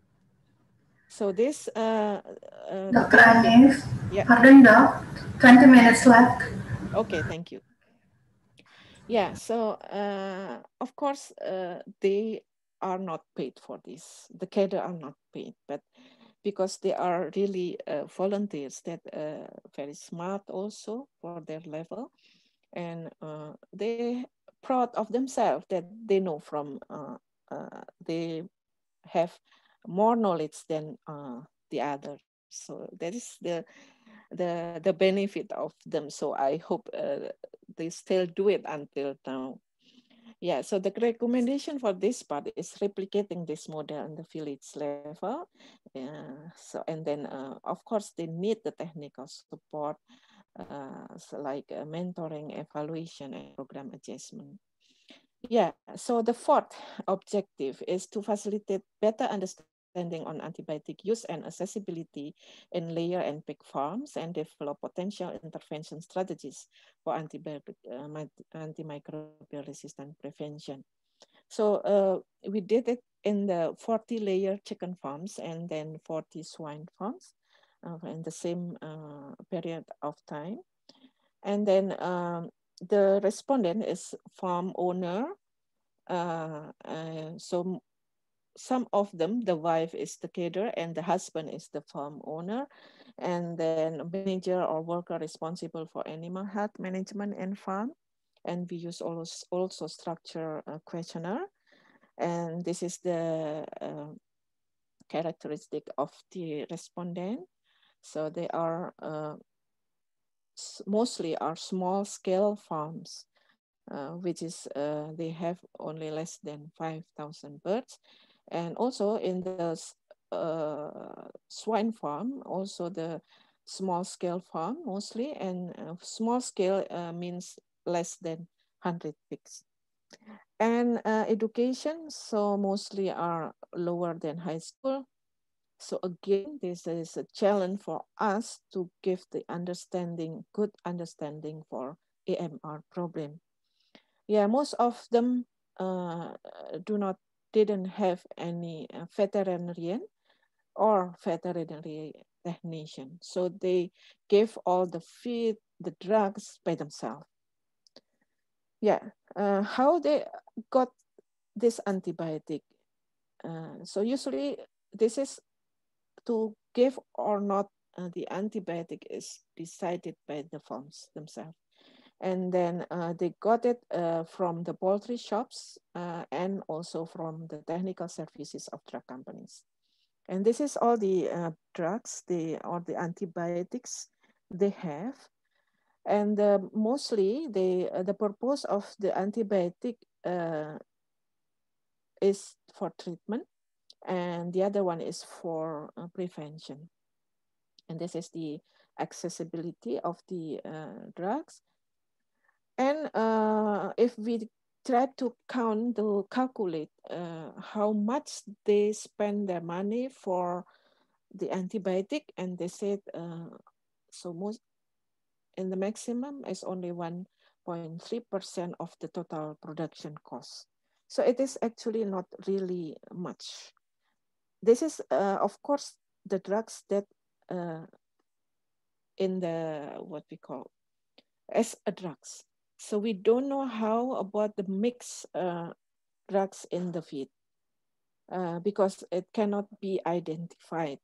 And if we ask them what is the ingredients or the content of the food, the feed, they don't know. They don't really know. Yeah, and this is the antibiotic used in pig farms. Yeah, and also the purposes is for treatment. Yeah, so the conclusion of this part is that the many antibiotic used in layer farms are broad spectrum and combination. As you see here, this is a combination, and penicillin and streptomycin, for example, and also in the layer, penicillin and strepto, amoxicillin and colistin. Yeah, and then there is no indication of antimicrobial resistance from the clinical signs, yeah.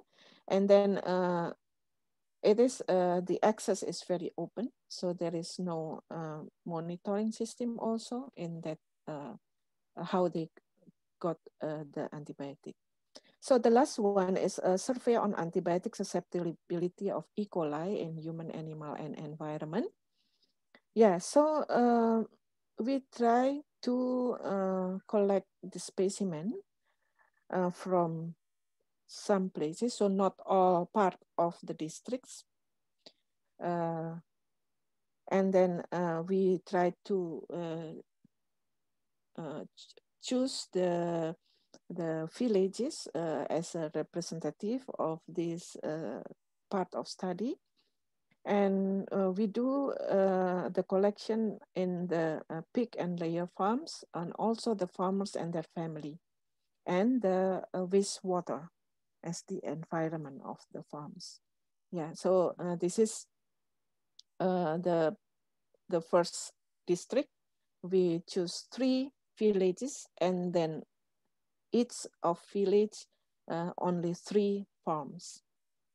So samples, pigs is from rectal swab, layer chicken from cloacal swab, and human from stools, and then the environment is from wastewater. And this is the number of the samples. So it is a little bit different with the human. If human, then every individual of the farmers will be collected, and it is counted as one sample. But in the farms, there is pools. So one pools means taken from 10 pigs. Yeah, so the swab is from 10 swabs from 10 pigs, and then pull it together in one as a one sample, and then take the isolate the E. coli as a parameter, yeah, for the resistance. And we do this work in the two laboratories. One is Diagnosis Investigation Center, or BBFET in Wates. This is near Jogja. And the other one for human, we do the laboratory examination in Muardi Hospital in Solo. Yeah. And of course, we collaborate to do this in the same way. And we culture the swab and also the stool to mekongki agar, and then identification for E. coli. In the human sample, Phytec2 is used from Biomed, and then animal and environment samples is done used manually. And then both the antibiotic susceptibility test is both use this diffusion, and this is the quality control. So for the internal quality control for antibiotic susceptibility test, both laboratory has to do 20 replicate of tests for each antibiotic. So this is the antibiotic we use for this. And this is the number of E. coli we got from all the samples. And the totally is 725. And this is the result. So this is only in the pig farms. Yeah, E. coli from pigs, from the rectal swab. This is from the wastewater. This is from the farm workers and the family of the farmers. Yeah. And the blue one is the susceptible, isolate, and the red one is resistant. Intermediate, and the green one is the resistant. And this is the antibiotic. We see here that the what do you call it? The pattern is almost the same among this group of isolates. Yeah, for example, this is ampicillin, and the question is actually why the cephalotin is there is an intermediate, because they don't use this. And also the chloramphenicol, there is an indication that some of the isolate is already resistant as well, even though they don't use chloramphenicol as a drugs in the livestock. Yeah, so and this is ceftriaxone is still good, gentamicin also, and ciprofloxacin. Yeah, so but we see here that this is showing us the similar pattern. And also in the chicken farms, it is almost the same with the pig farm. And of course, this is only phenotypic pattern. It will be much better if we can do the genotyping, but unfortunately, there is no more funding for this. And that's why we stop until this phenotypic characteristic only. So there is a conclusion. As conclusion, there is a similarities, and cephalotin is the first generation of cephalosporin. We use it only usually not for therapy. Much this is used more for the prophylaxis, and then maybe there is possibility that chloramphenicol is actually also being used in that livestock. And the recommendation is that the survey of this antibiotic susceptibility should be done periodically to evaluate the AMR control program. And we have to strengthen the hygiene practice and prudent use of antibiotic in human and livestock. So this is I just want to show you the products of this study, buku panduan or guidelines for the farmers. And also this is for the pig farm, and this is for layer chicken, and this is for cater. And also this is kind of what do you call flip chart or like a desk calendar. Yeah, so how they have, so the cater have to give or educate their friends, their family. So this is the one that they have to show to the friend, and this is what they have to explain. Also this one, we have to explain them what kind of drugs is actually found in the drugstore. You have to watch this about the green cycle, red cycle, and blue cycle. What does it mean? This is restricted and this is free. This is restricted, but have to be careful to use it, and so on. And also we give them the to identify that this is antibiotic or not. Yeah, using so maybe with that cycle, if there is the red cycle, if there is a statement there that this should be prescribed by the doctor and should be taken until all of the drugs. So this is mostly are the characteristic of antibiotic. Yeah, this one they have to show them which one is the antibiotic and which are not antibiotic. So this is the team, and I'm sure that you know him, Professor Nora. This is the Professor Wiku, the chairman of Indohun, and we collaborate also with him very closely. And acknowledgement for IDRC, for APEA, and then also all the stakeholders in this study. Thank you very much. I'm sorry if I take the time more. Thank you, Dr. Fitri. Assalamualaikum warahmatullahi wabarakatuh. Waalaikumsalam warahmatullahi wabarakatuh. Thank you very much, Dr. Anis. Actually, the time is still 6 minutes left for you. Okay, it's okay, because it's already adhan. Yeah, it's adhan now. Maybe in Prof. Nora place in Malaysia, it's, I don't know, 1 hour ahead from us. Yeah, I'm sorry, I a bit forgot about how is the time different between here and Malaysia. In Malaysia now it's 12:43. Oh, 12:43. Yeah, so you're 1 hour ahead from us, Prof. So we will continue to this discussion session for this e-seminar, which already several questions pop up on the chat room, and I already get the the brief copy of the questions. And there are 3 questions. Firstly, it will go directly to Prof. Nora. And first question is from Mewahyu Dewi from EOCRU. The question is, what are the factors that may cause decrease of percentage of IMR?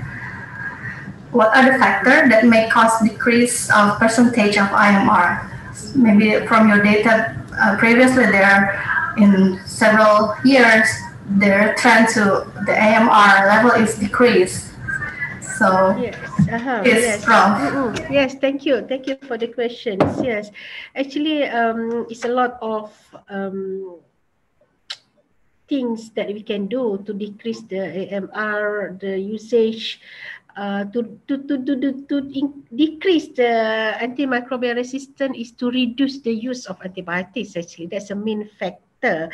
But in order to do that, we need to have the people that understand to prescribe, for instance, to prescribe the correct antibiotic, yeah, not to misuse, not to overuse of the antibiotics. Let's say some patients just simply ask the antibiotic for the flu, yeah, for the infection, flu infection, and of course, in the Europe, for instance, they have the ban of using the certain antibiotics in the agriculture. So it's one of the way to reduce the AMR.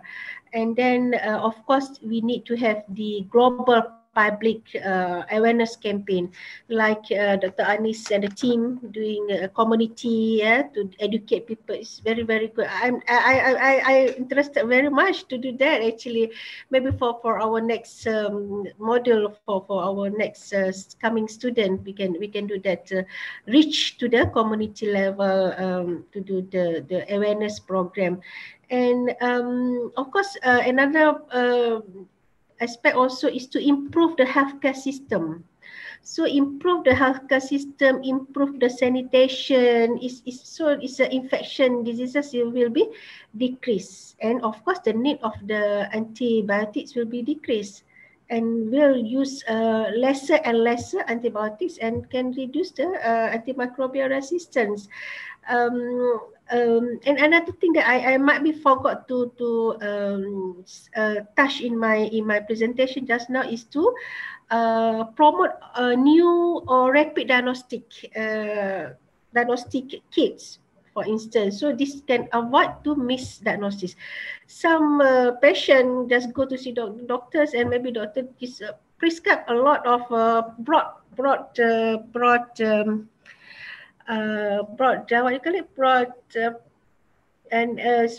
antibiotics. Is cover gram positive and gram negative at the same time. Sorry, broad spectrum. I just lost the word. Sorry. The spectrum of the antibiotics, and yet the patient is only infected by the gram negative, just for instance. So if we have the rapid diagnostic tools that can be used, we have a new project with the engineering people.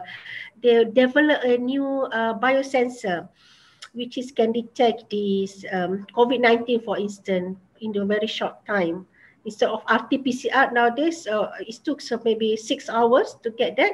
But with the biosensor, it's very rapid. We can get the result in 20 minutes, for instance. So it's very important to get the rapid diagnostic tools. And the last one, I think we can promote the use of the vaccine other than antibiotic. With the Clostridium difficile, for instance, we already have vaccine that develop. But of course, when you say the vaccine development, it is not a lot of money. Still ongoing process. So that kind of things. Thank you very much. Thank you very much, Prof. Nora. And the second question is from Mohamad Helmi Aziz. He's a student in our clinical microbiology specialist. Does plasmid-mediated resistance has a limit? How many? And how big is the plasmid-mediated gene IMR can be encoded in a single bacteria? Is there, Prof.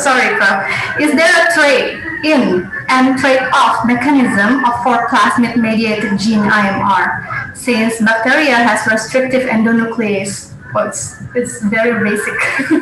Yeah. So biomedical, Prof. Yeah, it's an advance for me actually, because I never done the plasmid research per se. But as you know, the plasmid they have a self-replicating, the self-replicating system. That all the mechanisms can be found in the plasmid. So of course the AMR genes is carried on the plasmid. It can be transferred from one bacteria, even in the same species or different species, through the conjugation. So normally multiple, not only one genes, multi-drug resistant genes is carried by this plasmid. So it's moved from different plasmid or from to the chromosome. This can be moved. So from the recombination system. So from the we know that this resistant plasmid, the plasmid that carry the resistant genes, conjugative, which is about 30 kilobase. The size is not so big; it's smaller. But even though it can be the damaged by the restriction and the nucleus, for instance, but they already have self-replication elements. Yeah, so the function of the resistant gene is still there. It's not cannot be harmed by the what you call it, the enzyme or whatsoever.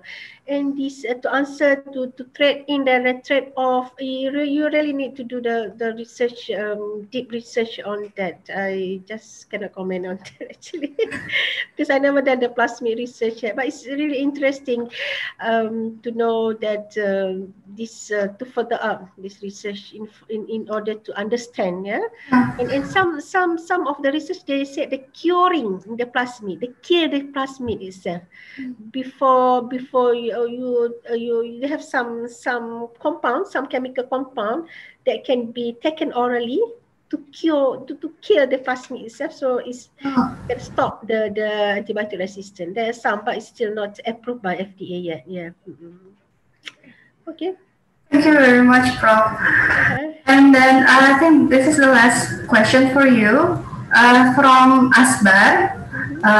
Some assumptions say that some species, especially in mosquitoes, as factor that resistant to some fogging active substance, may become sensitive after some years termination or replacing that active substance. This is for example, and the question is in antibiotics resistance, this kind of phenomena can appear, and can we just do this strategy to reduce the IMR by replacing the drugs, or maybe terminate the drugs for certain time, something like that, Prof? Yes, thank you. It's like for the fogging things, because we know that the resistant genes is in the DNA itself, yeah, and then the changes, the mutation can be easily taken out. I'm not sure how the current research to see the mutation taking place in the bacteria, in the plasmid itself, when exposed to those chemical, for instance. But I'm sure it can be happen actually easily, because the mutation, especially for the DNA mutation, just even for one single nucleotide, it can code for the different amino acid already, maybe, yeah. So it can be happen easily. So the strategy, that's what people are looking like in the curing the plasmid and so forth. This is one of the strategy I think that can it is at the very molecular level, it's the application to the human host response can have to be considered as well. It might have some toxic effect. So that kind of things that need to be done, like first phase clinical trial, second phase clinical trial, and so forth. So the main important is prevention, I think, if you want to stop to reduce the spread of AM. The prevention is better than cure, in that sense that avoid to use the misuse or overuse of antibiotic, the global awareness campaign, and so forth. It's the prevention can be play important role here. Yeah, thank you. Thank you, Prof. Maybe Dr. Anis has some comments about this usage, maybe in the patient scenario or something. Yeah, so it is, we know about the bacteria communication maybe. So this is also one hypothesis, that in our colon, there are so many bacteria that they can what do you call, so the movement of the plasmid can be happen also there, and also the selective pressure.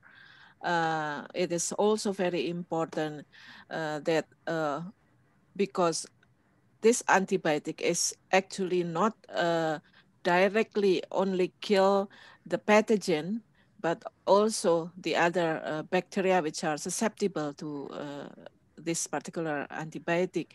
So, and we know that actually the number of bacteria cell in the human is more than the number of the human cells itself.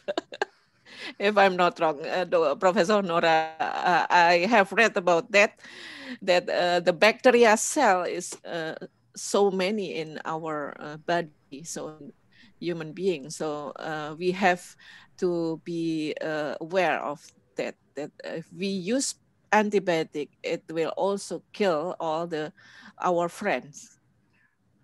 Kill our friends. The bacteria is now our friends. Okay. In a certain way. I will continue for the next questions is directed to Dr. Anis.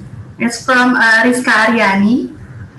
Yes. She said that in Indonesia, we use azithromycin as one of therapy for COVID-19. I think this is quite new.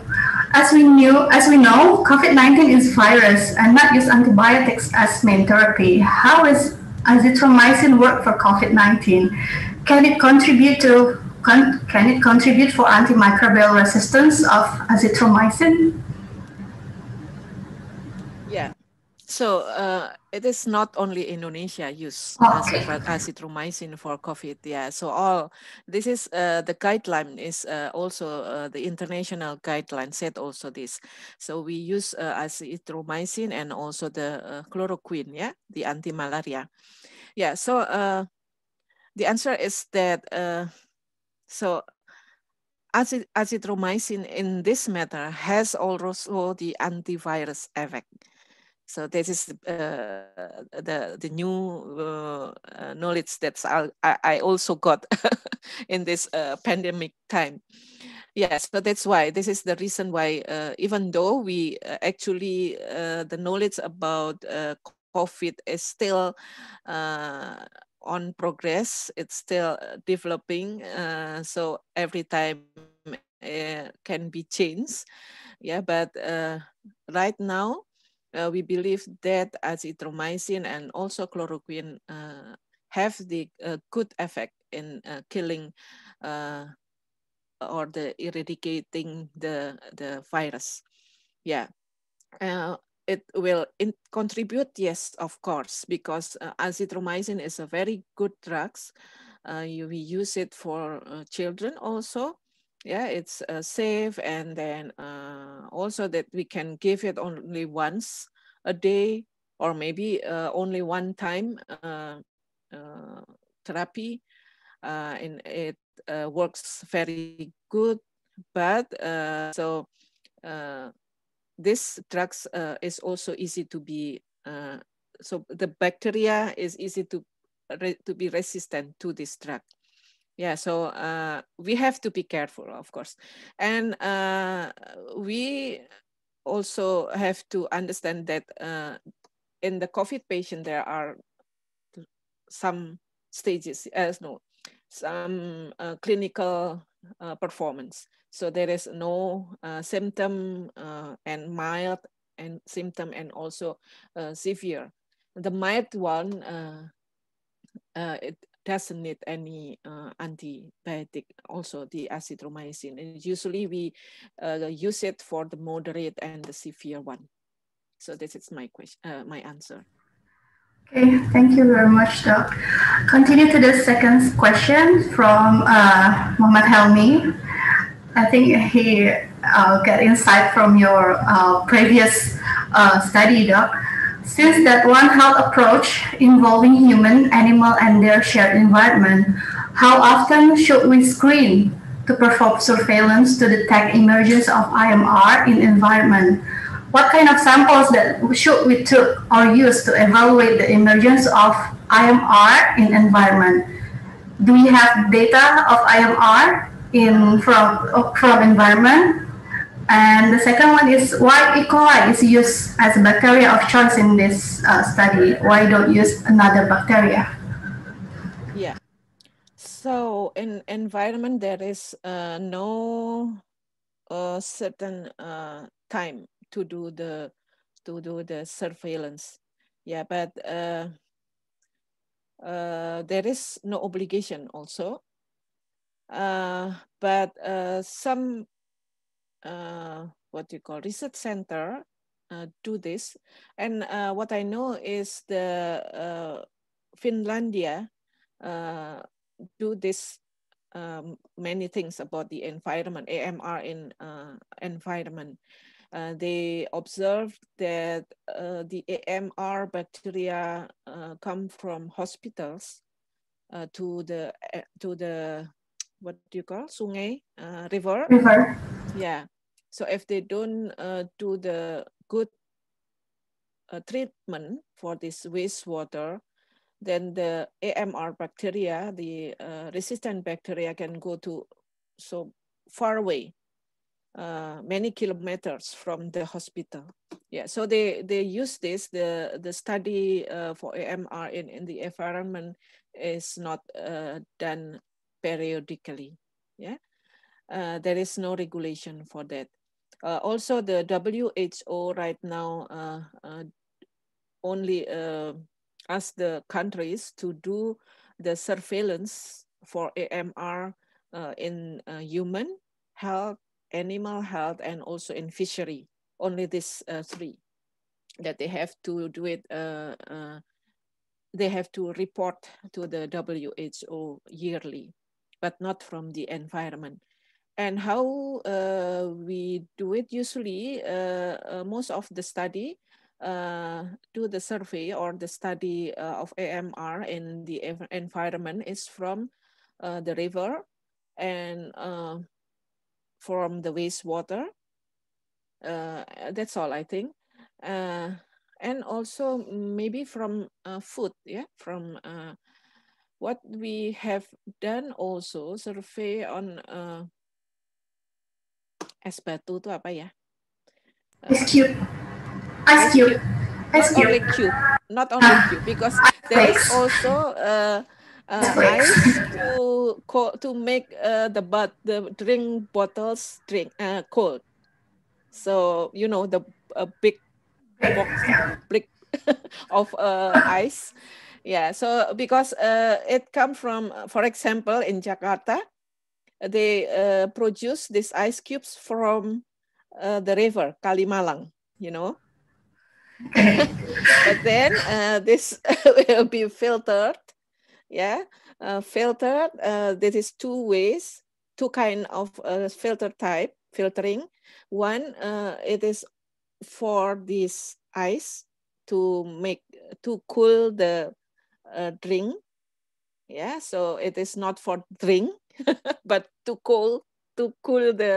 make it cool, yeah. But be careful that in the street they use also for drink, right? Yeah. Be careful. So don't drink any cold drink from teh bottle in the plastic, you know. Some so many children take this.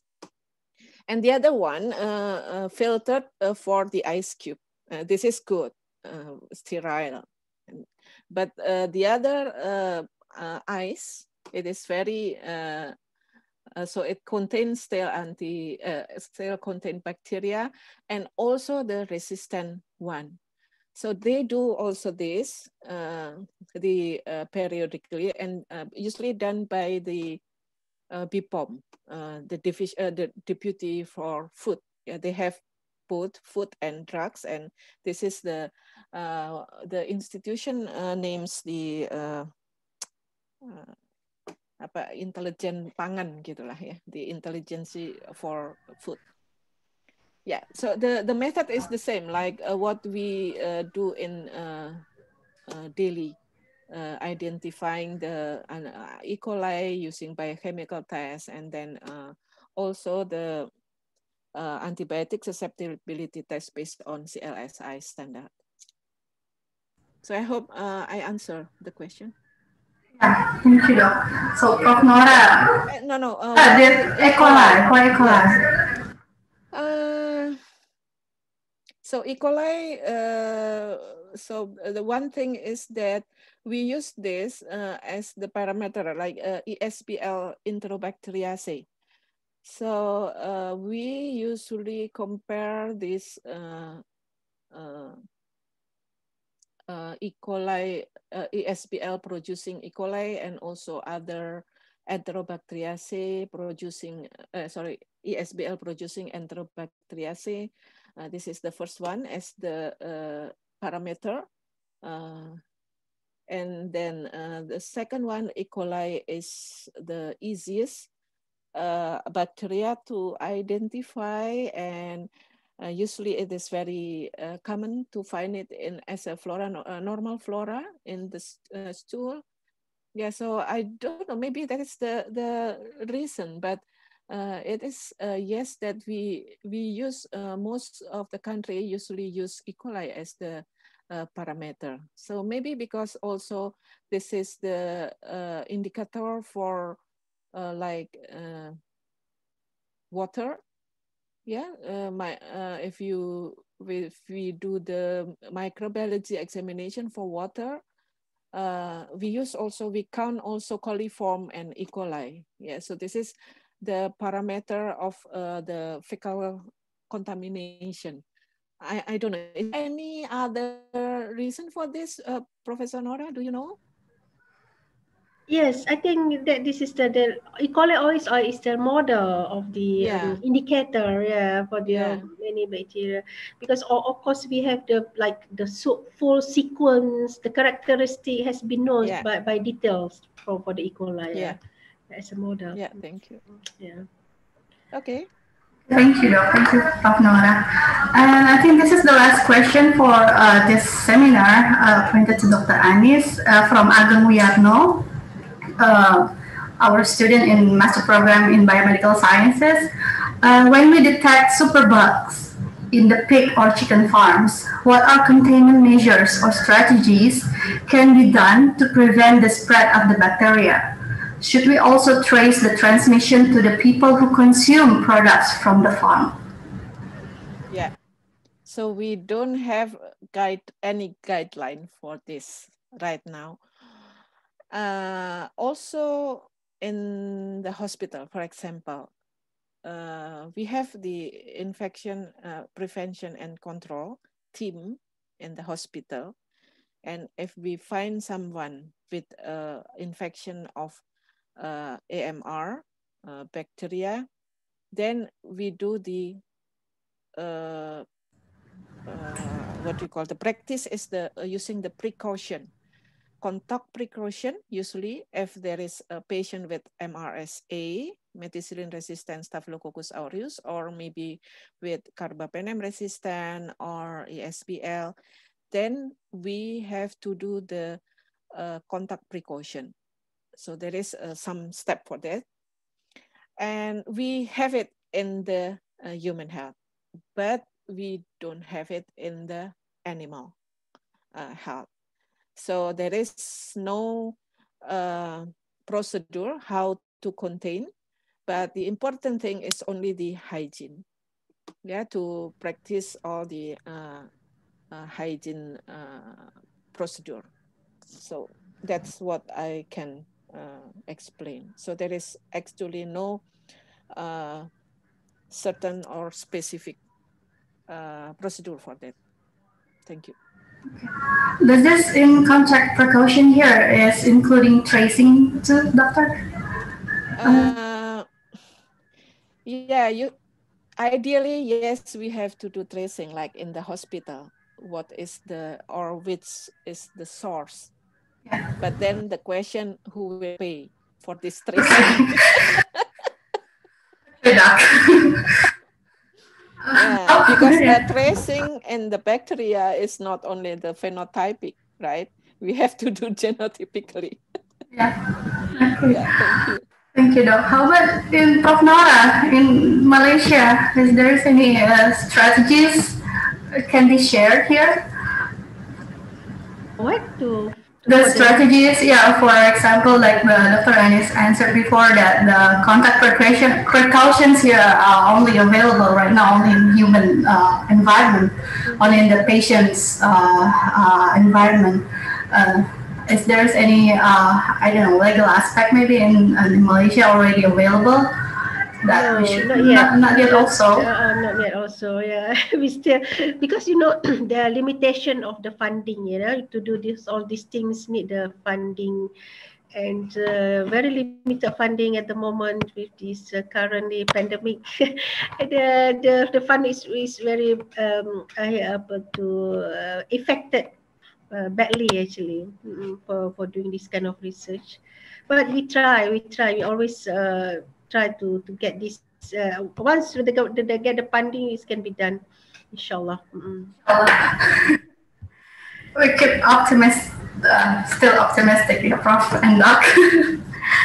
Okay, I think that's all the questions arise from this from today's seminar. We already answered and already discussed from our two speakers, and for me as a moderator right here, I would like to wrap up a little bit. So the collaborative working in many many professions is needed to overcome this IMR, antimicrobial resistance issue, which is of course globally, it become a global issue right here, and we cannot stand up alone. We have to hand to hand working together to work these things out. And since, if I'm not wrong, Dr. Anis said there's no available new antibacterial was found for the last 20 years. I think the research like Prof. Nora did, how to found such a new compound, a novel compound that hopefully can be used in the to overcome this antimicrobial resistance is a very, very good and hopefully it's very promising for us. And I don't know, is there something that I like here? How about the industrial? Is there? Sorry, Prof. In Indonesia, maybe it's very hard for us to get support from industry. How about in Malaysia, on your own project itself? Is it difficult to get support from industry to develop new compound of this antimicrobial, so we can hand by hand together to overcome this IMR. We just started with the industry collaboration now, but for those the biosensor things, you know. So it's starting to, maybe the industry start to look for our research nowadays. So it's starting giving some fund, giving some expertise, and giving their facilities. Yeah, inshallah, in the future, in the very, very near future. Yeah, thank you, Prof. Yeah, hopefully this also can be applied here. Through this seminar, maybe there's industrial, I guess there's several people come from industry, from vendors of laboratories, equipment, something like that. If I'm not wrong, there's some people that I knew also joined. At the end of the seminar now, today, I apologize if there's any words or my behavior is mistakenly taken. I'm sorry, I didn't mean to do that. And hopefully this seminar can bring a new insight, also enlighten to all of us that this IMR is a hot issue, hot topic aside the COVID right now. I'm happy to moderate this seminar because this is new, a little bit bored with COVID issue personally, but yeah, this is so enlightening and I'm so happy to be joined here. Thank you very much to Prof. Nora, to Dr. Anis. I give the time now to Master of Ceremony, Dr. S.Si. Assalamualaikum warahmatullahi wabarakatuh. Waalaikumsalam warahmatullahi wabarakatuh. Thank you so much, Dr. Fithriyah, for guiding the discussion from both speakers. And finally, we come to the end of this event. Alhamdulillah. And thank you so much to all the speakers and also the moderator for sharing their knowledge. And I also send the regards and sorry from Professor Ina because she has to leave earlier because she has another meeting this afternoon. And then to all the participants, we also thank you for your coming and your nice hearing here.